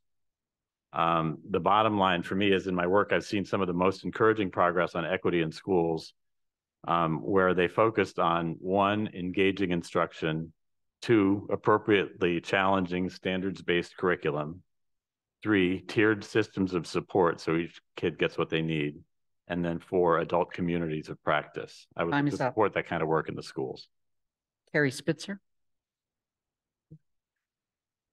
So for many of our most vulnerable kids, our schools have become places where they're not only receiving their education, but also their meals, dental care, and access to a lot of other services. And unfortunately, or just historically, our schools exist within a system that has been shaped by structural racism. For example, schools in our country are highly segregated due to historical practices such as redlining and current zoning practices such as restrictive zoning. Amherst is no different. We are shaped by these forces, and we need to work continuously to ensure that we are making progress towards our ideals. So to do this, I would do things like make sure our superintendent goals reflect these ideals, bring in diverse community voices, and do what we can to lower the barriers to participation. In some cases, maybe this could mean providing things like childcare or transportation or creating multiple avenues to engagement. And develop programs such as Caminantes and restorative justice circles in our schools. Thank you. We are going to go on to question 6, and I just want to check with Athena to make sure I didn't miss anybody. Okay, thank you. We are moving on to a new area called Strengths of and Areas for Improvement in the Amherst Public Schools. What do you think is one strength and one area for improvement in Amherst Elementary and Amherst Pelham Regional Public Schools? We begin with Gabriella Weaver. Well, a strength, perhaps the greatest strength in my own opinion, is the teachers. I've seen firsthand their dedication, their skill, and their caring. And I think we need to do everything possible to ensure that we can support them in doing their work. An area for improvement, and this is a challenge, is meeting the growing needs of students and families that with limited human and financial resources that the school system has. And that actually ties into the statement about strengths, because if we're going to support our teachers, we're going to have to deal with that on the budget and human resources issue. Vince O'Connor.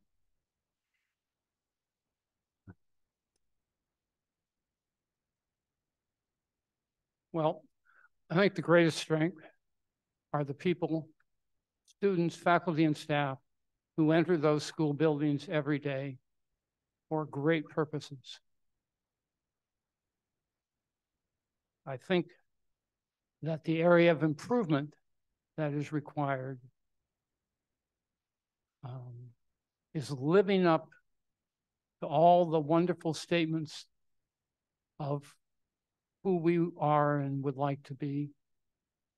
And in this particular instance, I do not, in 3 months, I feel I have a very strong commitment to using those 3 months to make sure that the situation of inadequate information being communicated to the school committee about problems in the schools that are not being solved has to be dealt with.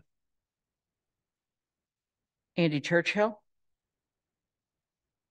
Well, I also want to tip my cap to our strong and caring educators. I think we've continue to attract wonderful teachers for our kids. As far as another strength, I think diversity is the strength. And it's the key reason many of us decided to raise our kids here and not in some of the less diverse places nearby. Having seen my kids and others go through the pre-K system here, I've been very pleased, especially by the time they get to the high school, with the generally unremarkable nature of how kids both find their tribes and communicate across lines of difference. It's not perfect, but it's certainly been a good preparation for the diverse world out there that they're heading into. Diversity is also a challenge, more so among the adults than among the kids, I think. Diversity of viewpoints. How do we communicate across lines of difference and come to some shared vision of where we want to go together? Amy Cronin DiCaprio.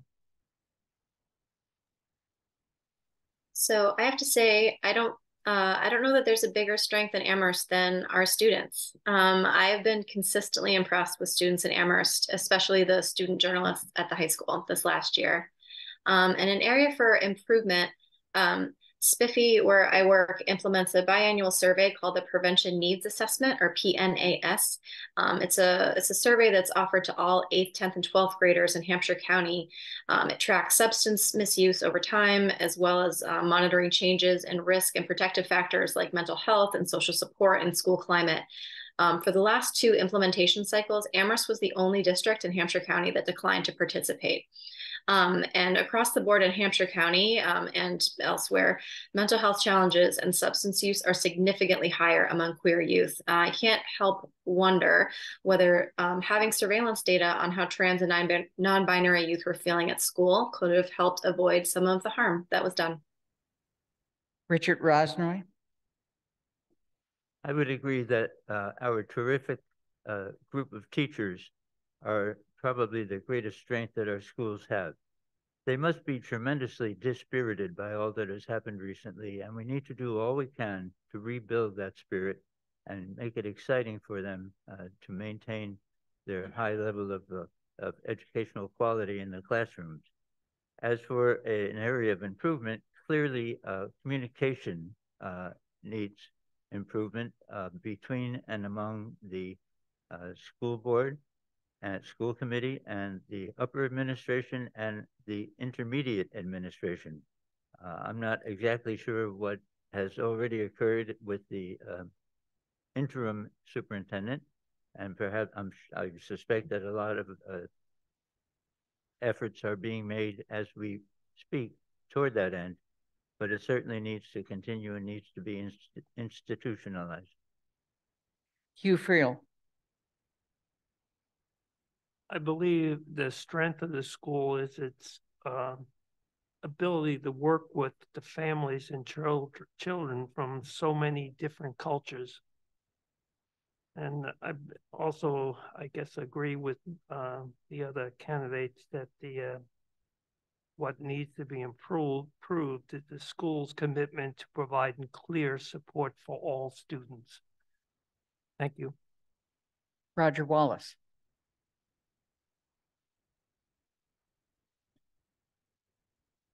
The greatest strength of this school system, I would have to agree with many of folks here, the teachers. But not only the teachers, but the paras, the custodians, the bus drivers, the people working in the kitchen. They are really putting forth effort, an effort that I've actually got to witness. And I'm very proud of the efforts that each one of those groups put out collectively. And I don't want to leave out administrators either, because they tireless. One of the areas that I think need some improvement are some of the issues around discipline, particularly discipline of students of color. It is well documented. I actually got to see some statistics, and it's something that we have to address. And as a member of the school committee, I do have some ideas. Thank you. Bridget Hines. So I guess no surprise, but I'm in many schools and the strength of our staff and faculty stands out, most specifically the integration of the strong academic standards and best practices, but together with experiential and hands-on learning that brings topics to life. My son's a 12th grader and a naturalist in an environment, and he's been in the gardens, the forests. They've linked math analysis to climate change data. He gets to participate in the student paper, the theater department, engineering, just on and on. There's so many opportunities that make it a great place to learn. But the schools aren't a fabulous place to learn for everyone. So we've got to really do some work. We've got to shrink the opportunity gaps and disparities between the groups of students. That's the biggest challenge. And progress on that will improve the student experience for everyone, as well as those sort of district-wide performance data that, despite their weaknesses, draw a lot of families to school districts. So it's a win-win. Thank you. Carrie Spitzer. Thanks. So as a parent and as a Amherst alum, I would agree with everybody in the room who's mentioned the great people who we have in our schools, the educators, and also the staff and the leaders of the schools. I think it's really a testament to Amherst that I think you can receive a really well-rounded education. We have arts, music, along with academically rigorous classes. In addition, I think it's essential that we don't lose sight of supporting all of our students. And I think as recent history has shown, we clearly need to make sure that we have avenues for communication to really ensure that anybody who's not experiencing a successful experience in the schools gets support. And we can do more to improve that communication. Laura Jane Hunter. I mean, I can't not say the educators because everyone said that, but I'm also going to say, I agree, it's the diversity of this community. I was so thrilled when my kids started at Wildwood, and I think it was something like 36 languages were spoken at Wildwood.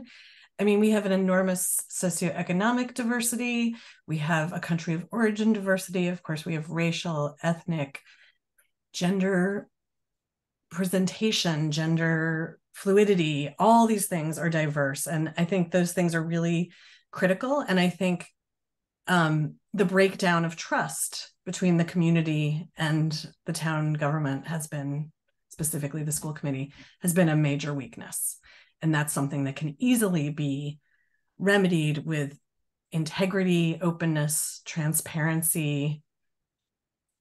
Yeah, thanks. Katie Lesdowski. As an educator myself, I have to say that it's the students, because we are really here at the end of the day for the students. And as good as a lesson plan can be, I'm creating lesson plans myself, when you implement them, it's really how students take those up and respond that would, make or break an educator's experience.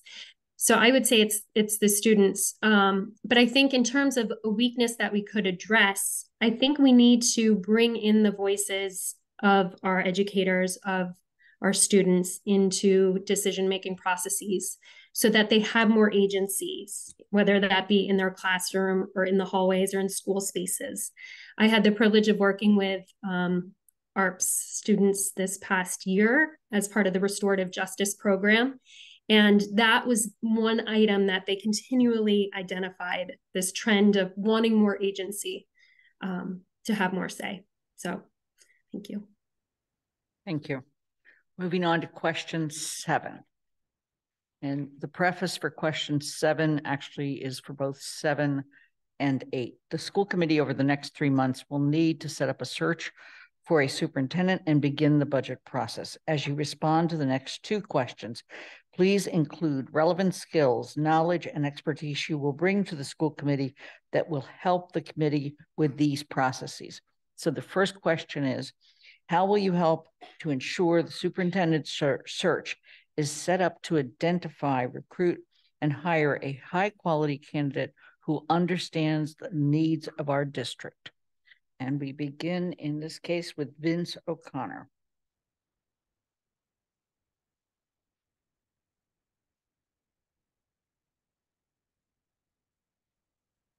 If we do as we've done before and hire a firm and so forth, we may repeat the process that we've had for the last two, in my opinion, failed superintendents. What we need to do, given the circumstance that has us all here tonight, is to reach out to educators and political figures who have stood up against the Republican hate campaigns against people they deem to be vulnerable politically. And there are plenty of folks, qualified people in Texas and Florida and Nebraska and Montana who will be more than happy to help us to find an appropriate candidate and or candidates for the superintendent's position. Doing the old thing is not going to work. Richard Rosnoy. In the 2 or 3 months that we as on a temporary assignment with the school committee will have, it will be difficult to fully develop a process, but we can get the process started if it hasn't already begun. And I think it's important to identify the needs and what the opportunities are for a person of high quality to do this job.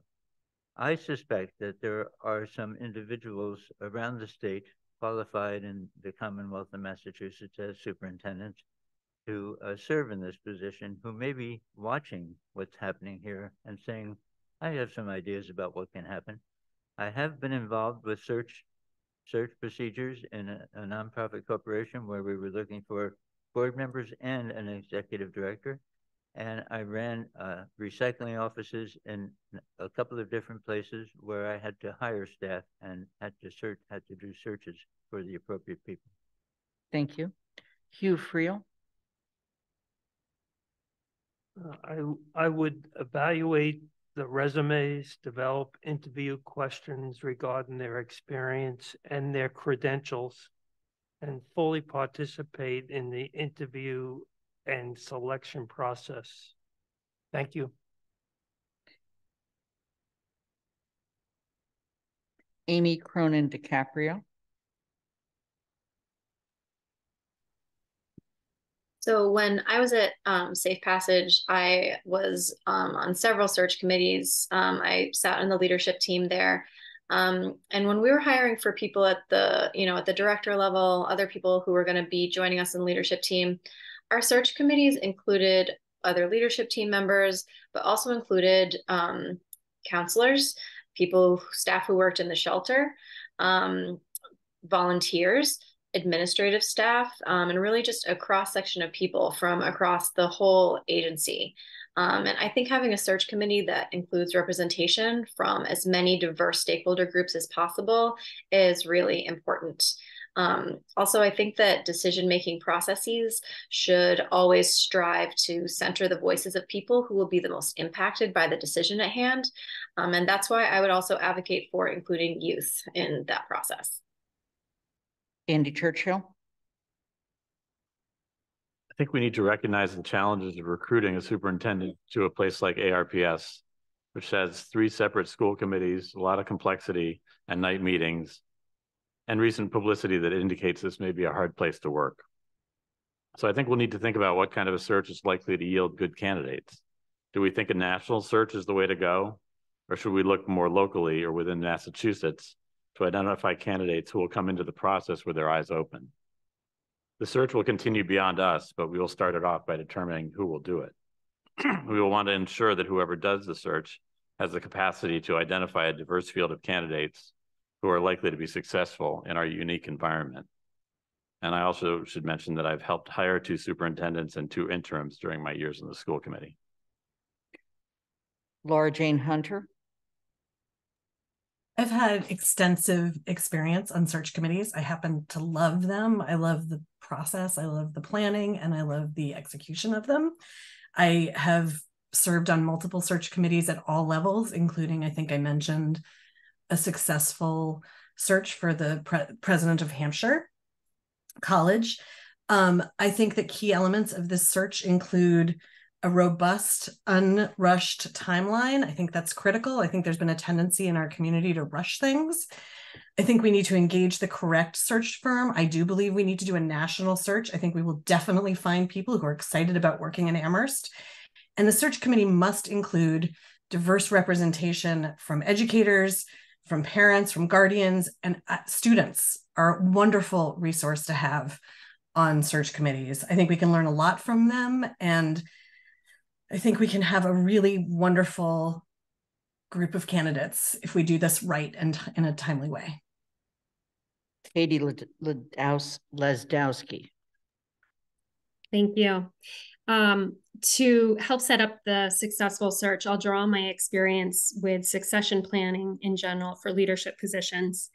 I think first it's important to consider the situation of the district in its entirety. So I have a more holistic lens because the hiring of a new superintendent is not happening in a vacuum, but it's at a very specific time and in a particular context that we find ourselves.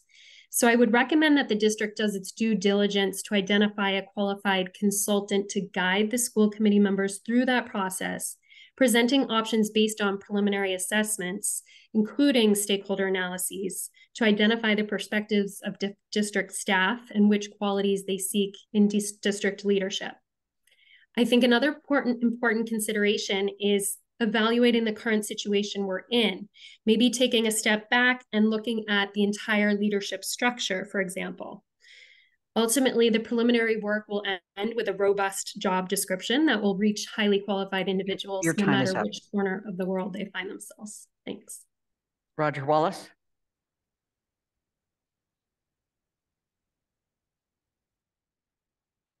My only experience with hiring superintendents was getting to interview every superintendent that has come through. While I was teaching here, I had an opportunity to talk with. I can't always say that I agreed with where they were, all of their positions, but what I was looking for was the sincerity of their own belief. And when I found that, I went, oh, okay, I can work with that person.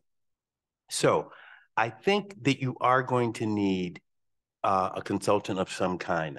Maybe not a whole firm. I don't know how that part works, but you do need a consultant, if no more than to help us once we have all of this information from staff, from the school committee itself, from other administrators. And when that happens and we have that stuff, someone to help us ferret through it so we can look for what we're looking for. Thank you.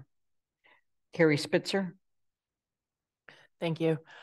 So I have experience on search committees, both as a professional researcher where I've worked on hiring research teams, but also as a graduate student where I was a member of a search team for a faculty member. So I like this idea and believe strongly in it of, bringing in folks who may be students or other stakeholders from the community.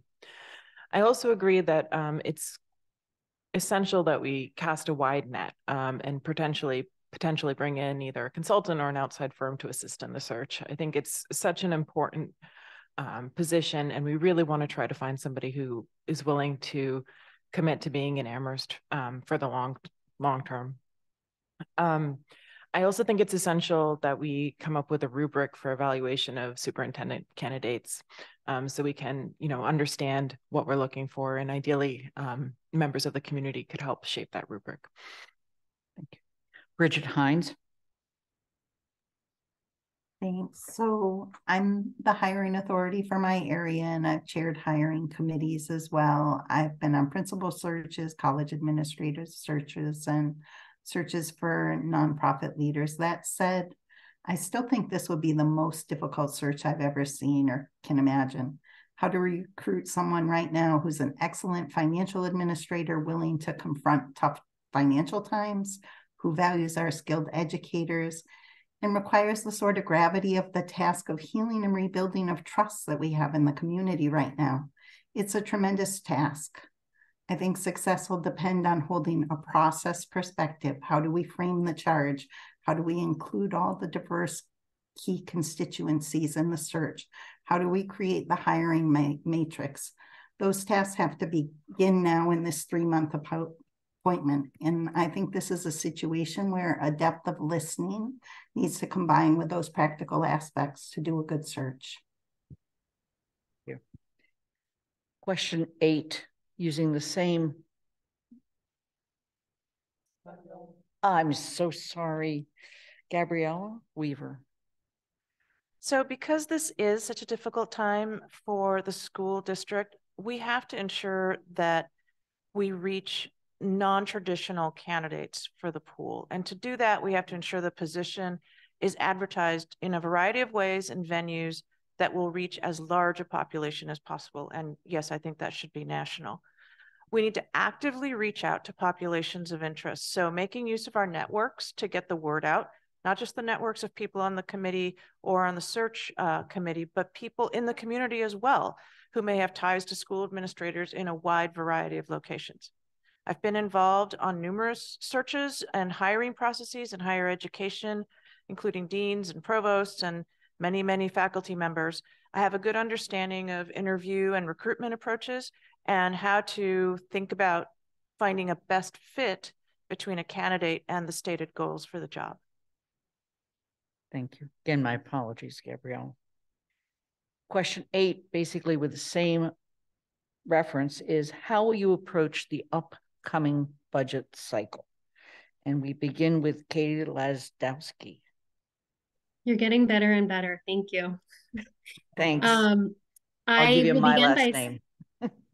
I'll begin by stating that in my work at a nonprofit, I'm a program director, and a lot of what I do is write grant proposals for State Department funded grants. So I'm very familiar with budget process. Our school budgets represent almost 50% of the town's $93 million budget. I've spent hours reviewing the Amherst and regional budgets, and I'm familiar with the format and structure, so I can get in there and hit the ground running. I understand also, because we're feeling this, I think a lot of people are feeling this, the pinch of the pandemic and the fact that we will be losing our COVID relief funds.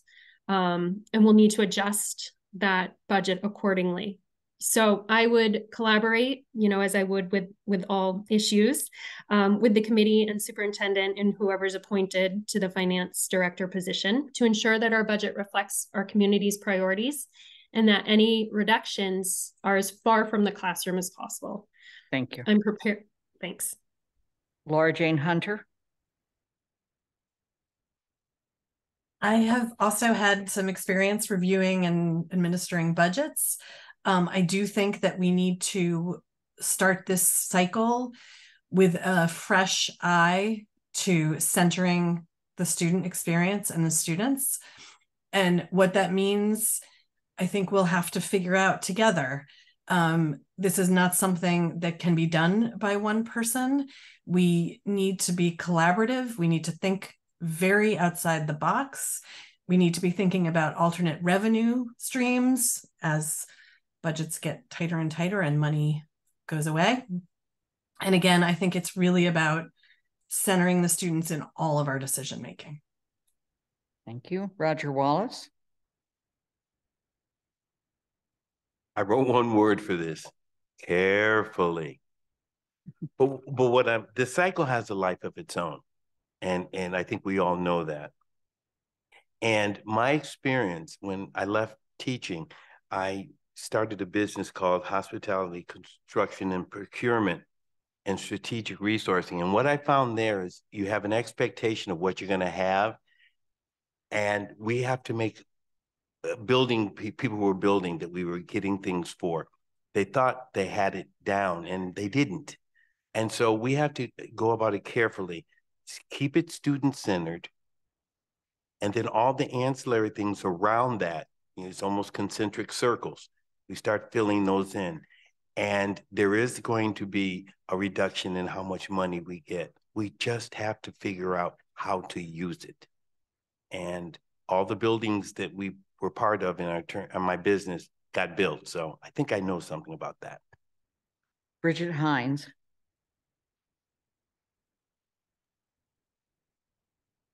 So we're facing demographic and funding challenges, like everyone said, and in the next few months, we have to get to work on things. I think the town manager will draft his budget in November, and school committee needs to be involved in that process. So I'd just be an advocate starting immediately with the state, with the town, with local partners, with grant makers. How do we bring more support into the process? And due to my experience managing federal and state grants and budgets as a PI, I've become adept at finding economies of scale and partnerships that realize savings while actually adding resources to students' experience. Examining the budget line by line is vital. I've spent some time looking at this budget and I have a lot of questions. So asking questions would definitely be a place I would start. At the end of the day, I think the way that we have to come to this is with making the cuts as far from the students and coming to the table from a place of collaboration and love. Thank you. Carrie Spitzer. Thanks. So I've served on school committee through several budget cycles, both on the budget subcommittee and on the joint capital planning committee for the town. I've been to several four towns meetings, and I think one of the most challenging things is that we have both the Amherst school budget and then there'll be the regional budget, and often there are things, you know, that are outside of the control of those on any of the committees. For example, I think we are going to lose the COVID relief money. I'm not optimistic at all about the upcoming budget cycle, and I think it's going to be really difficult.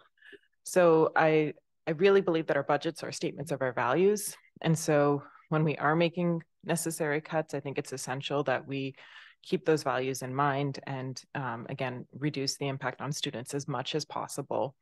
I also believe we need to, as a committee and as a town, continue to advocate at the state level to make sure that we get the funding that we're due, and also locally, potentially. Thank you.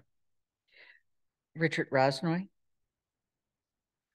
I think the school committee needs to address the continually declining student population with the continually escalating school budget. Certainly a lot of the escalation in the budget is necessary because of fixed costs. However, it puts the citizens of the town almost at a breaking point, as you just about saw this past year with the somewhat of a difficult negotiating posture with the teachers. I think that's more of a question for those of you on town council than the two of you on the school committee who are here tonight. But it's a large question, and I think it needs to get more light shined on it, so that the townspeople know what they're supporting and how much it will cost. Thank you. Hugh Friel. I would review and question and ask questions on the many pressing financial needs of the school district. And I would assist the other members of the committee in reaching the soundest decision we can. I'm aware that any decision will not satisfy all, but I would be open to criticism and do my best to explain my decision. Thank you. Andy Churchill. I've been through 6 budget cycles in my school committee role. I've served on the budget coordinating group, working with municipal and library representatives to identify budget expectations and trade-offs for all departments across the town. I've been through the annual 4 town budget meetings, one of which will likely happen during this interim appointment. to kick off the budget season. So I understand the processes and challenges of school and town budgets. Like everybody else, I've heard that the budget for next year is the beginning of what I've heard referred to as budget Armageddon, as the federal pandemic funds dry up and we have to figure out how to make do with reduced resources. At the same time, I'm curious about what's going to happen. We do have some new resources in the state through the millionaires tax that passed recently. And so I'd want to work with our state reps to see, what's going to happen there and if that's any source of some relief. But the budget process will continue after us, but we will do ourselves a favor by protecting classroom instruction as much as possible and being clear-eyed about the trade-offs and challenges. Thank you. Amy Cronin DiCaprio.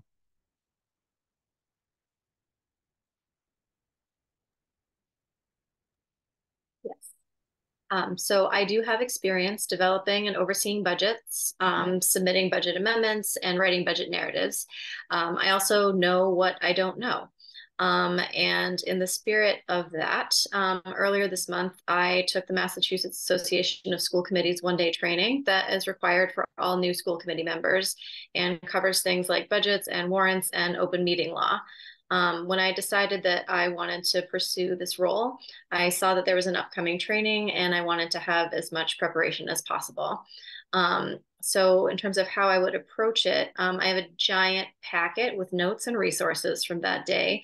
And I feel like between that and the Mass Association of School Committees webpage, which is really robust, I have a pretty good foundation. And I would also make sure that the school committee was clear about holding a public hearing on the budget, which I understand is Mass General Law, so that the public could understand what was being weighed and considered. Thank you. Gabriella Weaver. So how would I approach the budgeting process with an open and analytical mind? I love numbers and statistical analyses, so running scenarios would be something I can contribute. In my career, I've managed multi-year projects with budgets up to $5 million. I've also been the director of academic centers with budgets in the tens of millions of dollars. During the pandemic, I got certified in university budgeting by the National Association of College and University Budget Officers because it's a subject that interests me.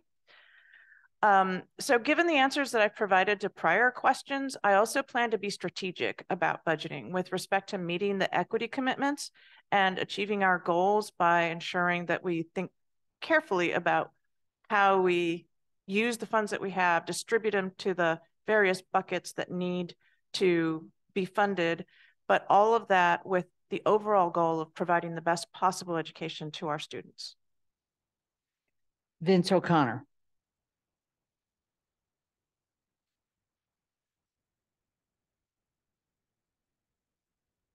Well, first, we're not going to get very far in this process, not beyond setting guidelines. None of us will, unless we're running for school committee successfully, will be around to even consider the budget as school committee members. So in setting guidelines, I think I have a number of priorities.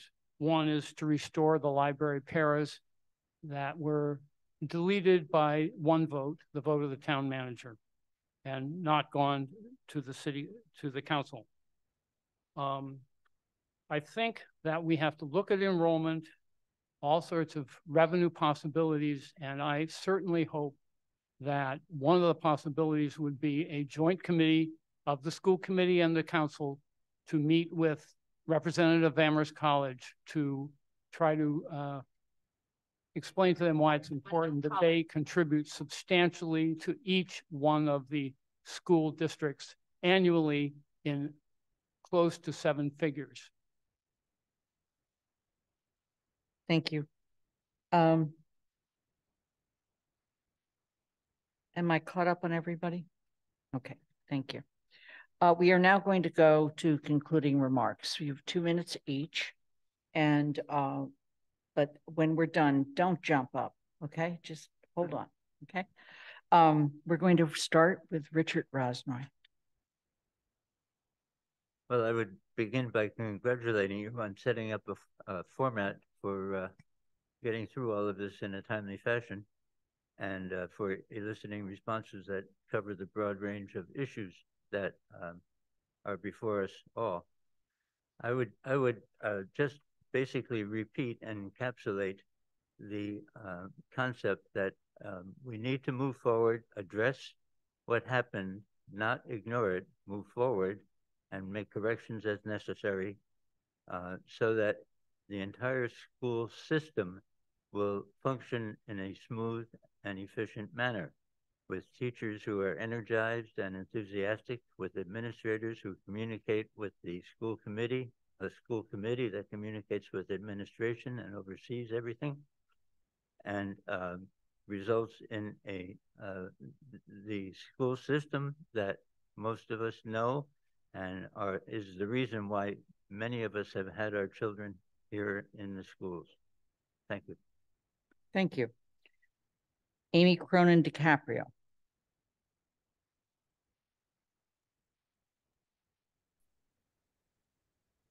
So yes, thank you so much for making this process much more efficient than I expected it to be. I'm so pleasantly surprised by how this has gone. I guess I'll start by saying I didn't get a chance to say it earlier that, and I didn't specify, I'm not running for election in November. And although I have so much respect and admiration for some of the candidates who are here tonight that are running, I also do understand the value in appointing interim candidates who are only planning to step up to serve in the short term. And I guess this is just for the sake of transparency. I almost didn't make it to this meeting tonight. My older son has been having a lot of challenges, and I was with him at the hospital for several hours. It wasn't clear until the last minute if I would be able to make it here or not. I am sharing this now just because I believe in transparency, and because I think it exemplifies my commitment and my capacity.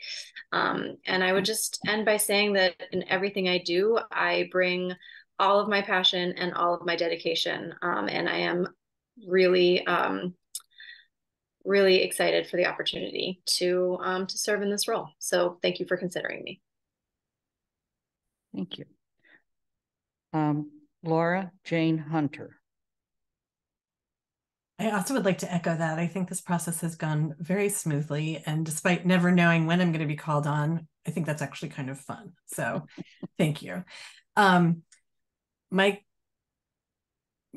am committed to transparency. I'm committed to an open process and decision-making, and I will invite and nurture rich public engagement.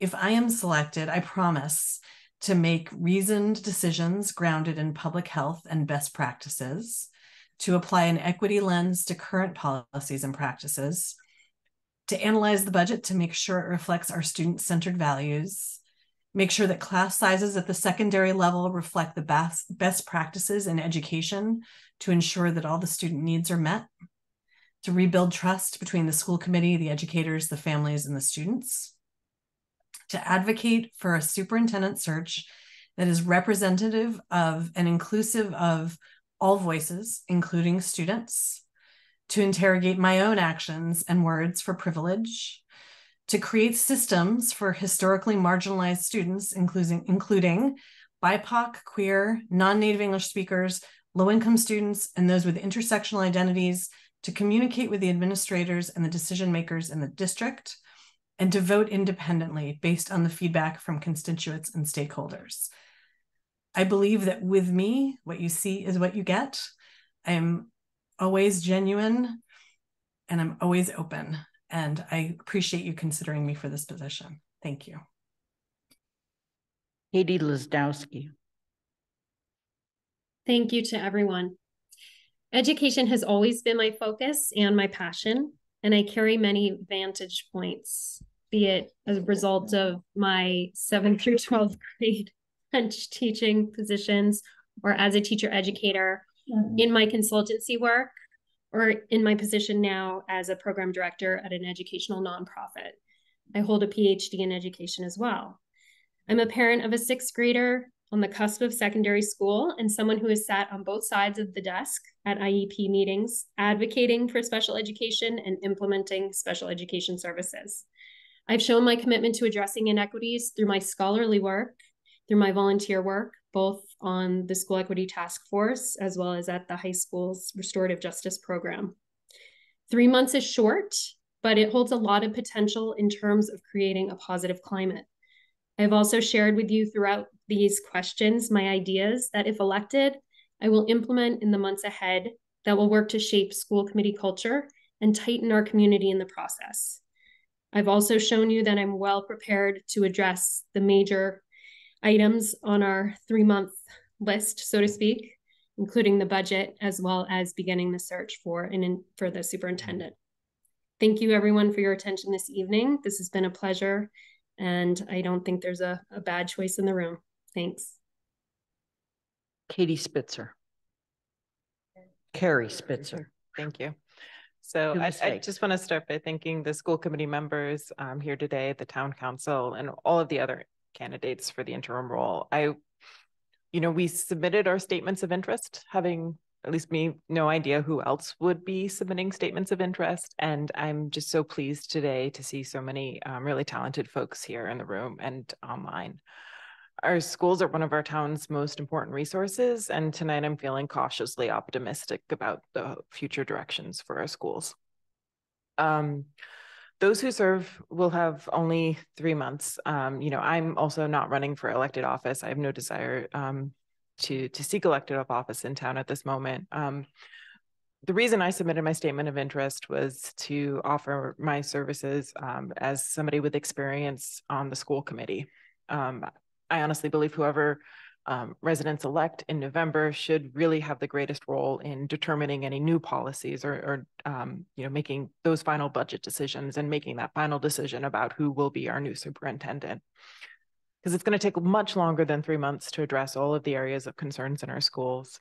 So I just want to thank everybody here tonight and have a good night. Thank you. Andy Churchill. Yeah, I've really appreciated the variety and the thoughtfulness of the responses tonight. And I have to say, I've seen at least 3 people that I prefer over me. So take that into account. This is a short-term commitment on a committee that deals with complicated systemic issues. I do believe that as a former school committee member with career experience in the field, I can come up to speed quickly enough to be useful in the short time allotted. I also think it'll be useful that I'm not running in the upcoming election for a full school committee term. This means I won't be distracted by what various decisions might mean for my campaign, and it also protects the town council and remaining school committee members from any accusations from the community of favoring some current candidates over others by choosing them as interim members. Finally, this has been a very difficult time for the schools and the community, and I hope I can help calm the waters a bit. I just want to thank you for your consideration.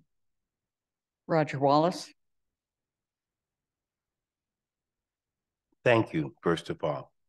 I'm exactly who you see right here today. Roger Wallace, former teacher, interested in what's best for each student, sort of fun-loving, understanding things about the schools, still go in and tell stories to kindergartners, still go to visit classrooms that teachers ask me to come visit to maybe throw some math at them, a little trigonometry to 6th graders who happen to be good, and we start measuring things. That stuff is fun, and I enjoy it. But in the 3 months that I would be here to do something, it would be to treat the school committee as an entity.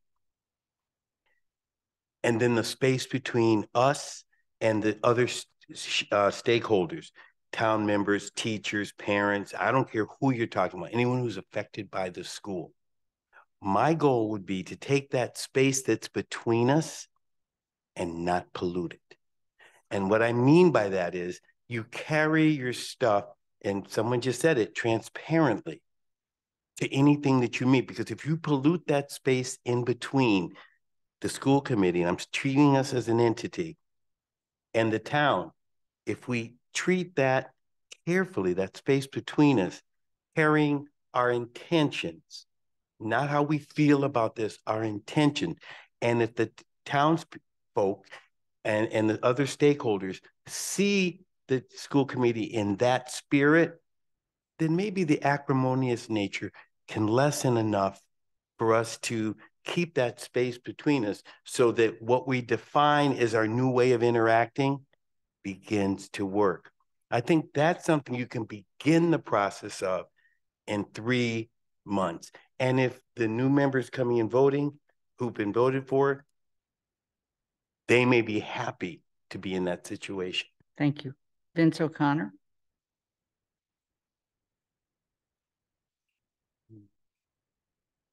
So I was trained to, my public involvement was my training as a SNCC community organizer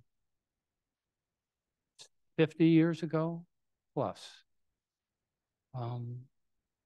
Our goal was to accomplish specific important goals. And I think I left Pine Bluff, Jefferson County, Arkansas, having done that in the 2 years I spent there, without getting my name in the paper or my photograph in the paper, probably a safe thing to do. And going to church at the Black Catholic Church, where I was safe, rather than the White Catholic Church, where I might not have escaped unharmed.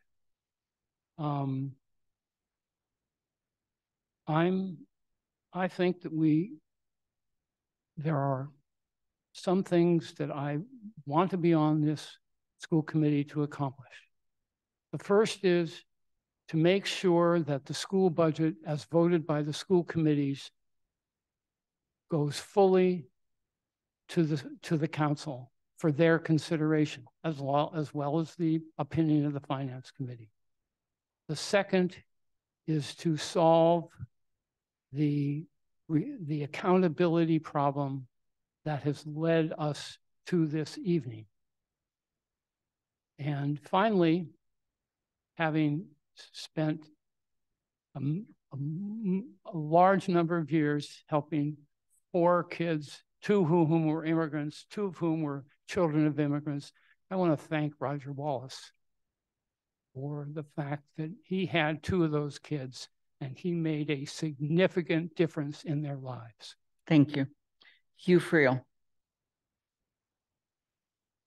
I appreciate the opportunity I was given to be part of this process and have to listen to the wide range of experience that the other candidates have. And lastly, I feel I have an understanding and a feel, and I wish the council and the school committee all the best in achieving their goals in the coming year. Thank you. Gabriella Weaver.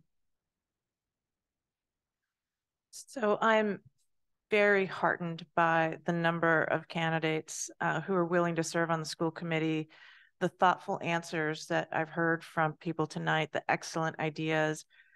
I've really been impressed, and it shows how much our community really cares about our schools. I haven't approached this interview process with any fixed positions on what policies or agendas I would or wouldn't support or promote, because I know that collaborative decision-making right now is very important for our community, but it's also the best way to achieve trust and find the right solutions. My interest in this role is rooted solely in my desire to serve the community. My family chose to come to Amherst 10 years ago specifically due to the quality of the schools when our kids at that time were 2 and 4. So I'm a parent of children in our schools. I care about the schools, both for today's students, but also for the future, so that we can ensure the vitality of this terrific community. Thank you for the opportunity to be here tonight. Thank you. Bridget Hines. Wow, I agree. This has been really heartening. There's so many good reasons to choose so many of the brilliant, lovely people who volunteered and joined us here tonight. I respect the hard work of the town council and the school committee so far, and the hard work you still have ahead after these comments. For my part, I'm committed to the schools and have been involved in many ways throughout the year, from class parent to multicultural engagement committee, et cetera, grants coordinator. I've just been involved in the schools nonstop, and I really just care. I want to see things get better. I have the practical skills you seek in budgets as a PI on federal grants, though not as large as Professor Cornejo Warren's. I bring value in my career-long commitment to multicultural inclusive work that reduces the barriers that marginalized youth face. And I bring value in my specializations and skills in evaluation and conflict resolution. My current work is designing and implementing educational programs, policies, and practices that build teams to launch low-income BIPOC youth towards an educational future that's right for them. In the process, these academic spaces have already also become a haven and a community for other marginalized youth, LGBTQIA+, youth in transition, youth with learning differences, and health challenges as well. I really believe that welcome welcomes. And the school committee now has a tremendous opportunity to work to move the community past this current crisis and to create a place of welcome. It's possible for us to work towards decisions that are inclusive, transparent, and require outcomes that are there to protect all students. I hope that we can welcome the beautiful diversity of all who walk through the school's doors. That concludes the interview portion of the evening. Don't jump up, okay? I have to say, I am so heartened by the enormous number of statements of interest that we have received, and think this is probably one of the best examples of Amherst stepping up. I want to thank each of you for your thoughtful comments, answers to your questions, and for joining us this evening. It really is heartwarming. So we now are going to take a break, but hold on. During the break, the candidates who are in the room are welcome to go back into the audience, and the candidates that are on Zoom will be placed in the audience. But the break is going to be for 15 minutes. So if some of you that are in the room want to not break the speed limit, but go home, please feel free to. You'll hear the outcome one way or another, you know. And with that, we will recess for 15 minutes. And when we return, begin deliberation and the voting process. Thank you again.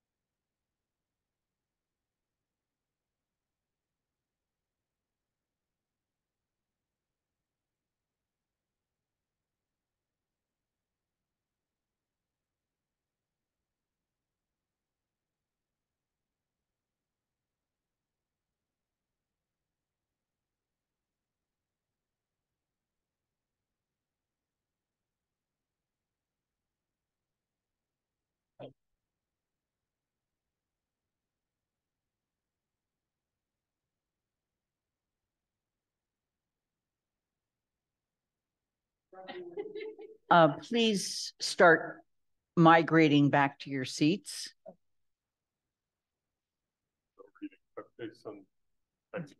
I didn't say turn your videos on yet.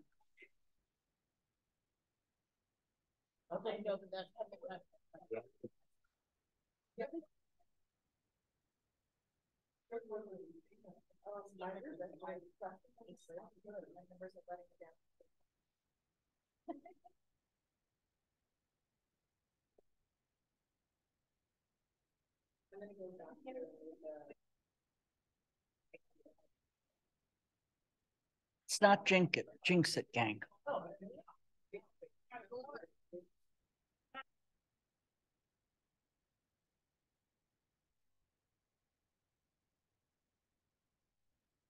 As you return, please open your video so I know that you're back.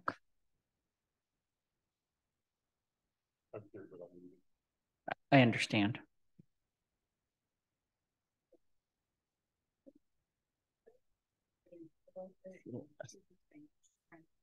Okay.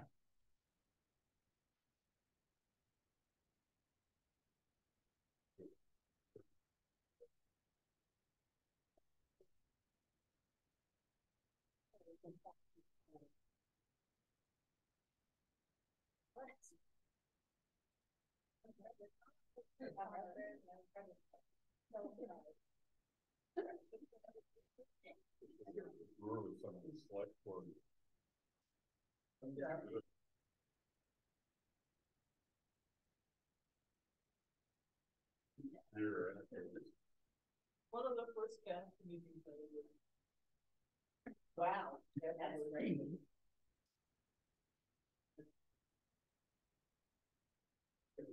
As you return, please turn your screen back on so that I know you're back with us.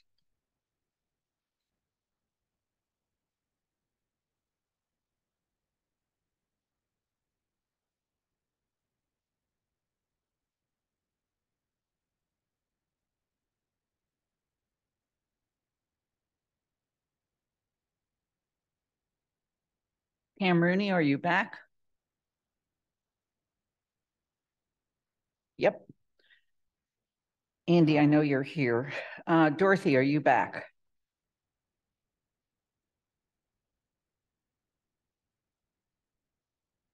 Alicia Walker, are you back? Yes, I am. Thank you, Lynn. Thank you, Alicia. Michelle Miller, are you back?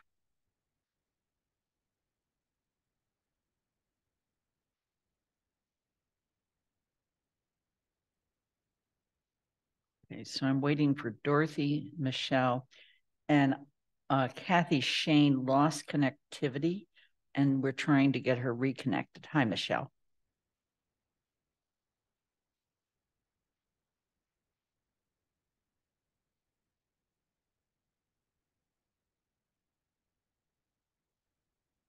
Dorothy, are you back yet?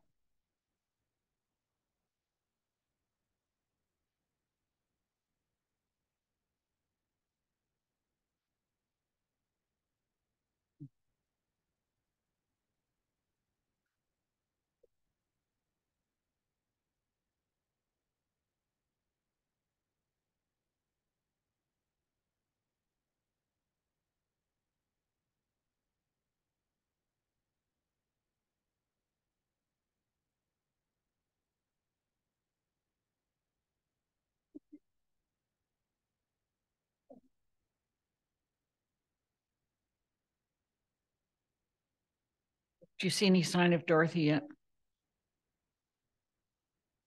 I mean, of Kathy. She's trying to dial in now.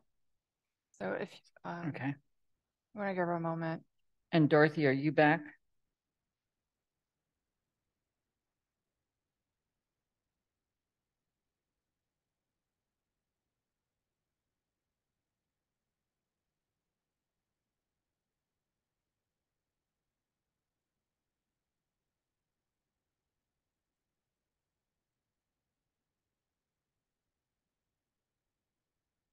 I'm really wanting people to be back before we start the deliberation process.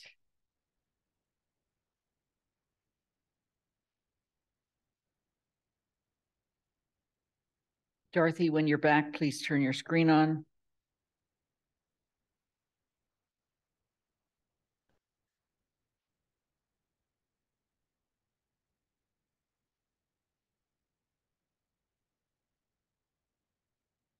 Thank you. That wasn't 15 minutes, I don't think. Well, you know, I mean, I was counting the minutes, so I lost track. Okay. Okay. We're going to begin the deliberation process. We'll use this next period in the meeting for the 15, or actually right now it's only 14 of us, to deliberate. During this period, school committee members go first, and counselors after that. You may speak to each candidate's qualifications or in relationship to whatever you want. You don't have to speak at all if you don't want to. We want to make sure that if at all possible, we don't spend more than about 20 minutes, maybe at the most, on this. So brief comments, okay? Model our candidates who did a great job of sticking to the time frame. It wasn't hard because they were doing it. Are there school committee members who would like to make comments at this time? I'm going to call on Jennifer, or they both have their hand up. Jennifer, please go ahead. Thanks, Lynn. That was really heartwarming, as many people said. So it's my opinion that all of the candidates can do the duties that we outlined in the job in the job description, really, of the Amherst School Committee members. All of them could fulfill the responsibilities and do those duties. So I'm thinking, so as a result, it's going to be hard to choose the ones, it's going to be hard for me to choose, but I'm now thinking about three things. Focus on students. So which candidates answered one or more questions with a focus on students, prioritizing student needs and student well-being. That's one thing. Another thing is, which candidates showed me like a spark of passion or a spark of caring, or showed me that they will be invested not just with their intellect, but with their heart and soul.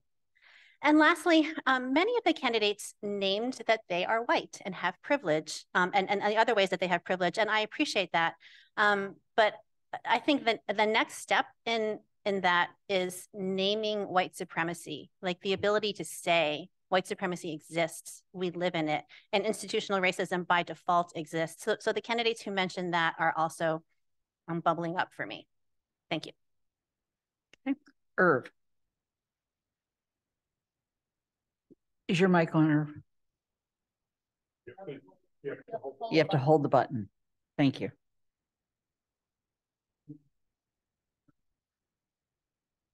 Sit down. Stay on. Why is that? That's not a question that I can answer right now. Irv, you're not alone. Believe me. Anyway, first, Lynn, I really appreciated your leadership on this. It was extraordinary. Thank you. Second, I was really, really impressed by the field of candidates that came before us. Extremely impressed with the quality. The third thing is, in the back of my mind, was that the regional school committee between now and the end of December will meet 6 times, and that the Amherst School Committee will meet 3, because we meet monthly, October, November, and December. So that was in the back of my mind when you're looking at these candidates. And I was impressed by Amy, Katie, Andy, Carrie, Roger, Gabriella, and Bridget. I was impressed by them tremendously. And so when it comes to my vote, it's going to be rather difficult. Okay. Are there counselors who would like to make any comment? Dorothy, you have your hand up. It just went down. I agree. Oh, okay. I muted myself. Please go ahead, Dorothy. I agree that it's a very difficult vote, so I suggest that we make it easier and eliminate candidates who are running for election. Although they did very well, obviously. They did very well tonight and they did not hurt themselves. But we clearly have a sufficient field of candidates who are not running for election, who have put themselves up for this office for us to make a very informed choice. So I suggest that we decide that, and that makes our task a little bit easier. Thank you. Are there other comments from counselors?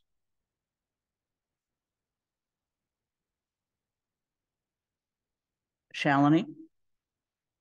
Yeah, again,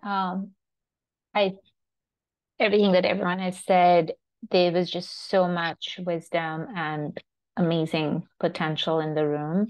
So to back up what Dorothy was saying, in my mind, I was thinking it'll be a pity to lose out on the wisdom and compassion and skill sets of the people who are not running.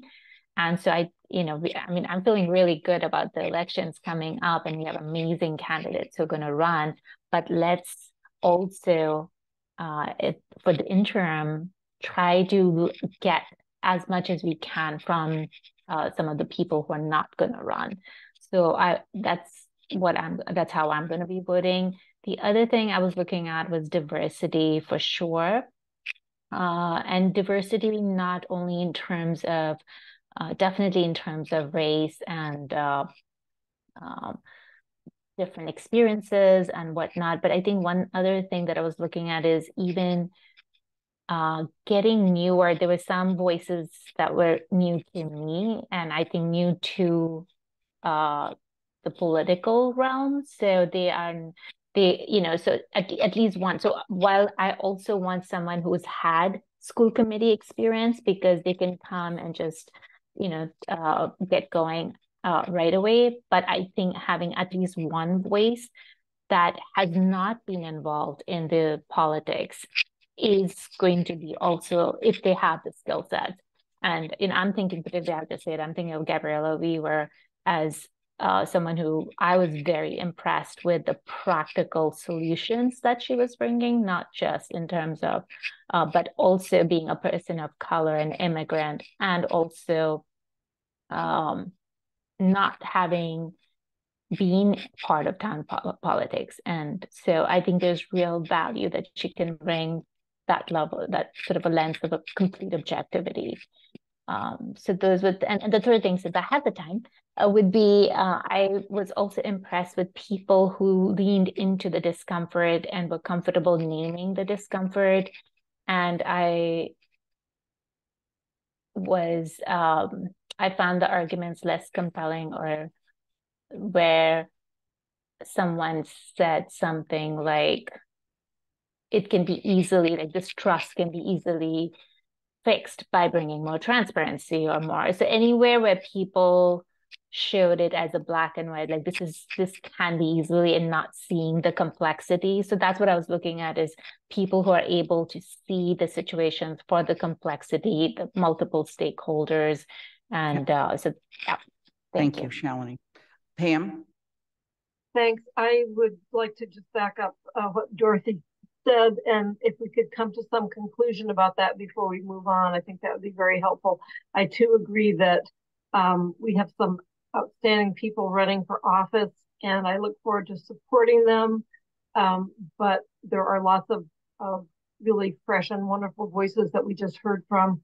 Can we come to some conclusion? Thank you. Are there any other comments from counselors?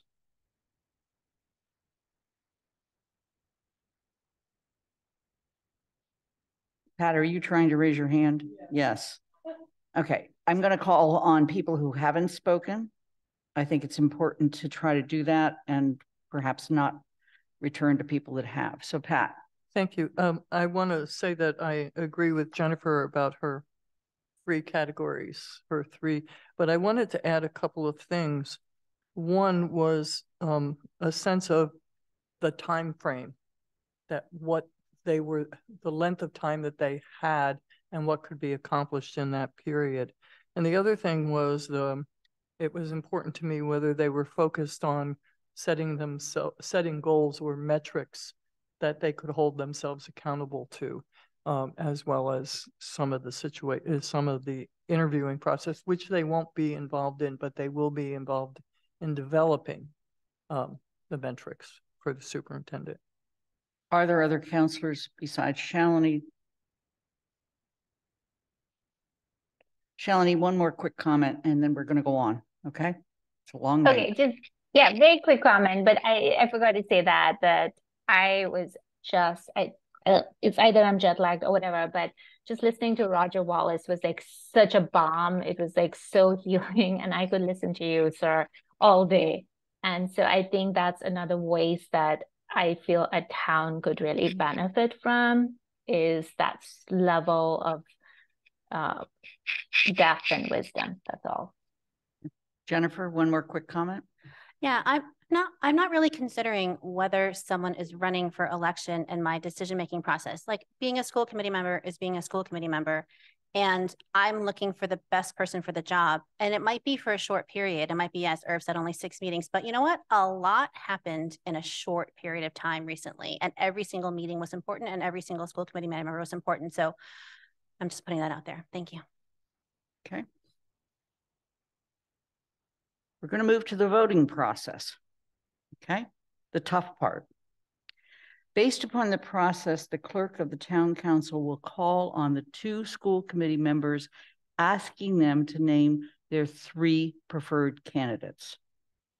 As with the candidates that we just interviewed, the clerk of the town council has randomized the order in which she will call upon counselors, asking them to name 3 preferred candidates in no ranked order.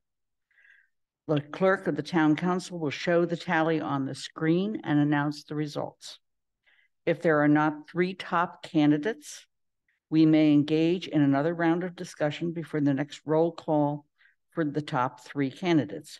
Once it appears that we have identified 3 top candidates, again following the process, there will be a motion and a vote to elect the 3 members.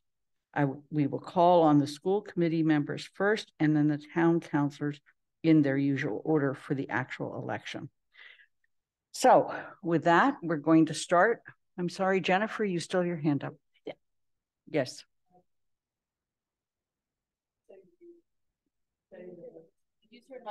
No, you are not to say, it's not required that you say them in rank order. You can just say 3 names. Clarify. We're not going to be weighting them, okay? Jennifer. If we do require more than 1 vote, can Athena vary which school committee member she calls on first and resort town council members? Thank you. You would rather have the school committee members integrated in with the rest of the group? I mean, I would, but that's not what our process says. I was just asking, if she calls on Irv and I first, can she vary which one of us she calls on first to make it sure? And then like you did, Lynn, like randomly order the rest of it. We can certainly do that. Thank you. All right. Athena? All right. Irv, can you list your 3 top candidates, please? Andy, Harry, and Roger. I'm sorry, the last one? Roger. Roger Wallace. Jennifer Shaw?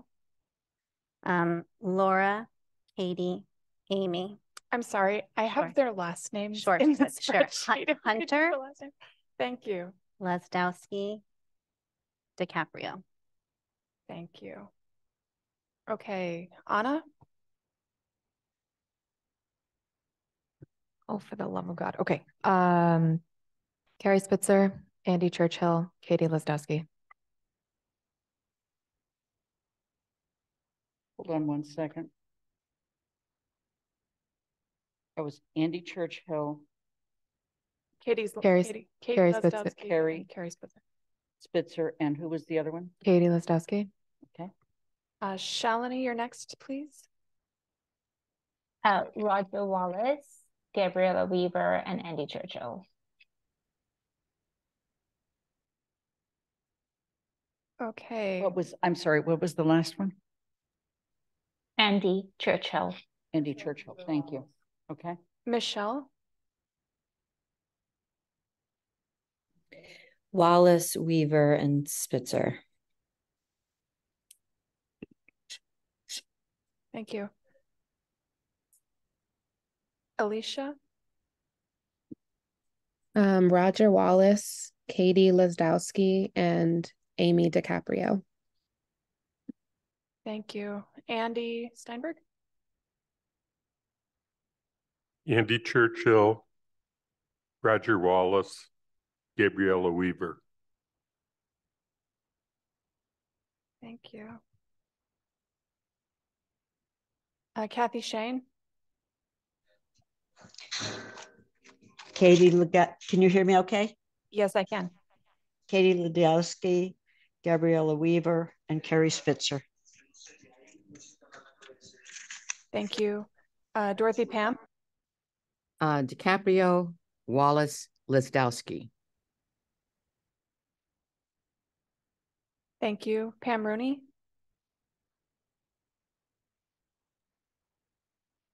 Lazdowski, Cronin, DiCaprio, and Weaver. Thank you. Anika Lopes. Okay, this is really hard. Wallace, Weaver, Churchill. Thank you. Pat DeAngelis. Roger Wallace, Katie Lazdowski, and Gabrielle Cornejo Weaver. Mandy Jo Haneke. Andy Churchill, Roger Wallace, Gabriella Weaver. Thank you. Lynn Griesmer.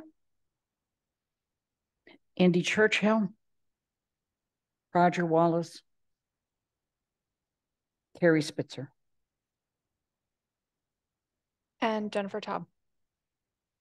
Katie Lazdowski, Roger Wallace, and Gabriella Weaver.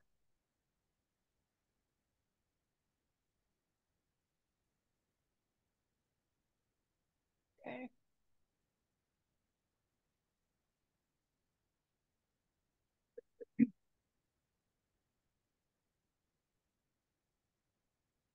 So we have 7 for Andy Churchill, 4 for Amy Cronin DiCaprio, 1 for Hunter, 8 for Lazdowski, 5 for Spitzer, 11 for Roger Wallace, and 9 for Gabriella Weaver. Gabriella Weaver.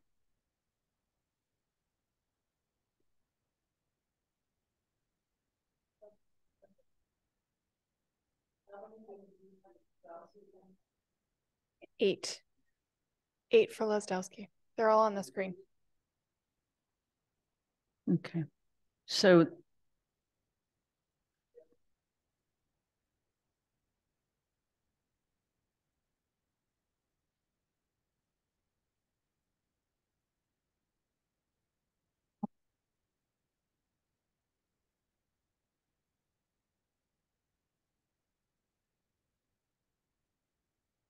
we have 3 candidates. It's actually 4 that are 7, although 3 of them have a majority. That is 8 for Lazdowski, 9 for Weaver, and 11 for Wallace. Okay. Is there anybody who would like to challenge that? Then I'm going to make the following motion: to elect Roger Wallace, Gabriella Weaver, and Katie Lazdowski, registered voters in the town of Amherst, to perform the duties of members of the Amherst School Committee until newly elected members of the Amherst School Committee are sworn in. Is there a second? Second, DeAngelis. Okay, Michelle, you have your hand up. Just a quick question about the timing. Was there one school committee member that resigned earlier than the others, or does that not impact? So they're just all going to come on immediately at this point? It was all done within a couple of days of each other. And early on, we defined this as being the time when we would go all 3. Got it. Thank you. Okay. So I'm sorry, Andy, go ahead. I'm sorry. My raise hand function's not working. I guess that I would, given the fact that it's close, on two of them at the end, I think it'd be worth having a little bit of discussion on the motion that's on the floor. I don't agree. I think it's very clear. I don't agree either. Okay, let's hold on. There is a motion on the floor, and motion's been made and seconded, and there is always an opportunity to have discussion before a vote. We don't ever not have that opportunity. So, Dorothy. We had the vote. We had the opportunity to discuss. We voted, but now we're voting the actual slate. Well, I would think any attempt to do redo is really not playing fair. Okay. That's my comment. Jennifer? Yeah, votes are close, but 50% plus one is still 50% plus one. Okay. Andy? Yeah. The reason I say that is because we didn't really have much discussion about candidates, but we did have a little bit of discussion about the question of the value of at least one person who has prior experience on the school committee. And I somewhat surprised, and it's not a question of who I voted for, but of the fact that we ended up with nobody with prior experience for a very short period of time. And I guess I wonder about whether it would be beneficial for the committee as a whole, and think about this from a process standpoint, to have at least one of the three be somebody who has had prior experience. Jennifer? I mean, I think we all voted. We each selected our, top three. And I would say that we must have felt that the experience that the three people each of us voted for, that they brought the experience that was necessary to the, this 9 meeting. I'm not saying it doesn't matter really how many meetings, but that we all made the individual decision. I think we took very seriously before we cast our vote that the individuals that we voted for brought the experience that we feel they need to carry out their duties for the rest of the year. Irv? I mean, yes, one of the candidates that I voted for had extremely great experience, and I would have loved to have served with him. However, the candidates that we finally chose are stellar candidates and have incredible backgrounds. And anyone coming into a new situation, of course, there's a learning curve. However, I will try to remind myself of this, is that it is incumbent upon the school committee to provide an onboarding process, which we are going to have to do. Okay. Are there any other comments from people before we move to a vote? Andy? Just real quickly, I want to also say that I think that all the candidates that have received the most votes are all very well qualified people. And so I was not meaning to imply otherwise. And I want to just have that be known that it was really about the one criteria that I was talking about, not the quality of the candidates. And I appreciate the opportunity to have had this discussion, and I'm ready to go forward. Okay. Athena, could you read the motion, please? I'm sorry, Dorothy? I wanted to say that the fact that I did not vote for people who are running for office did not mean that I will not be very excited to vote for some of them. But it just seemed to be, we had a really full house of talent and that we didn't need to muddy the waters. So I wanted to clarify the same way that Andy is clarifying his point. Okay. The motion on the floor is to elect Roger Wallace, Gabriella Weaver, and Katie Lazdowski, registered voters in the town of Amherst, to perform the duties of a member of the Amherst School Committee until newly elected members of the Amherst School Committee are sworn in. Motion's been made in second. We'll move to a roll call vote. And we'll begin with the school committee members in reverse order, Jennifer. Jennifer? Yes. Irv Rhodes. Yes. Shalini Balmilne. Yes. Pat DeAngelis. Aye.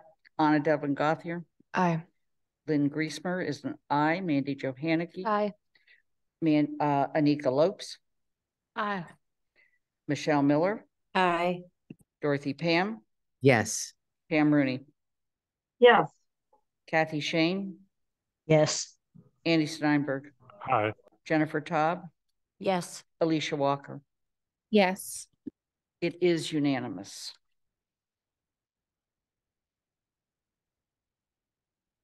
I'd like to take the opportunity to thank all the candidates that submitted statements of interest and those that participated in the interviews. If you're listening, and if you're not, somebody else make sure they do hear this, please go to the town clerk's office tomorrow and get sworn in so we can have a full Amherst School Committee. And Irv has just announced that that meeting will be on October 3rd. Would you like to say more, Irv, about what's coming up? I'm looking forward to that meeting because it's a full meeting and it'll be separate from the regional school committee so that we can reorganize. Thank you. Before I will adjourn, I would like to take the opportunity to thank all of our counselors and school committee members who have devoted many hours to this process. And I want to thank Athena O'Keefe, our clerk of the town council, for her many efforts to organize this process. It is 9:25 and the meeting is adjourned.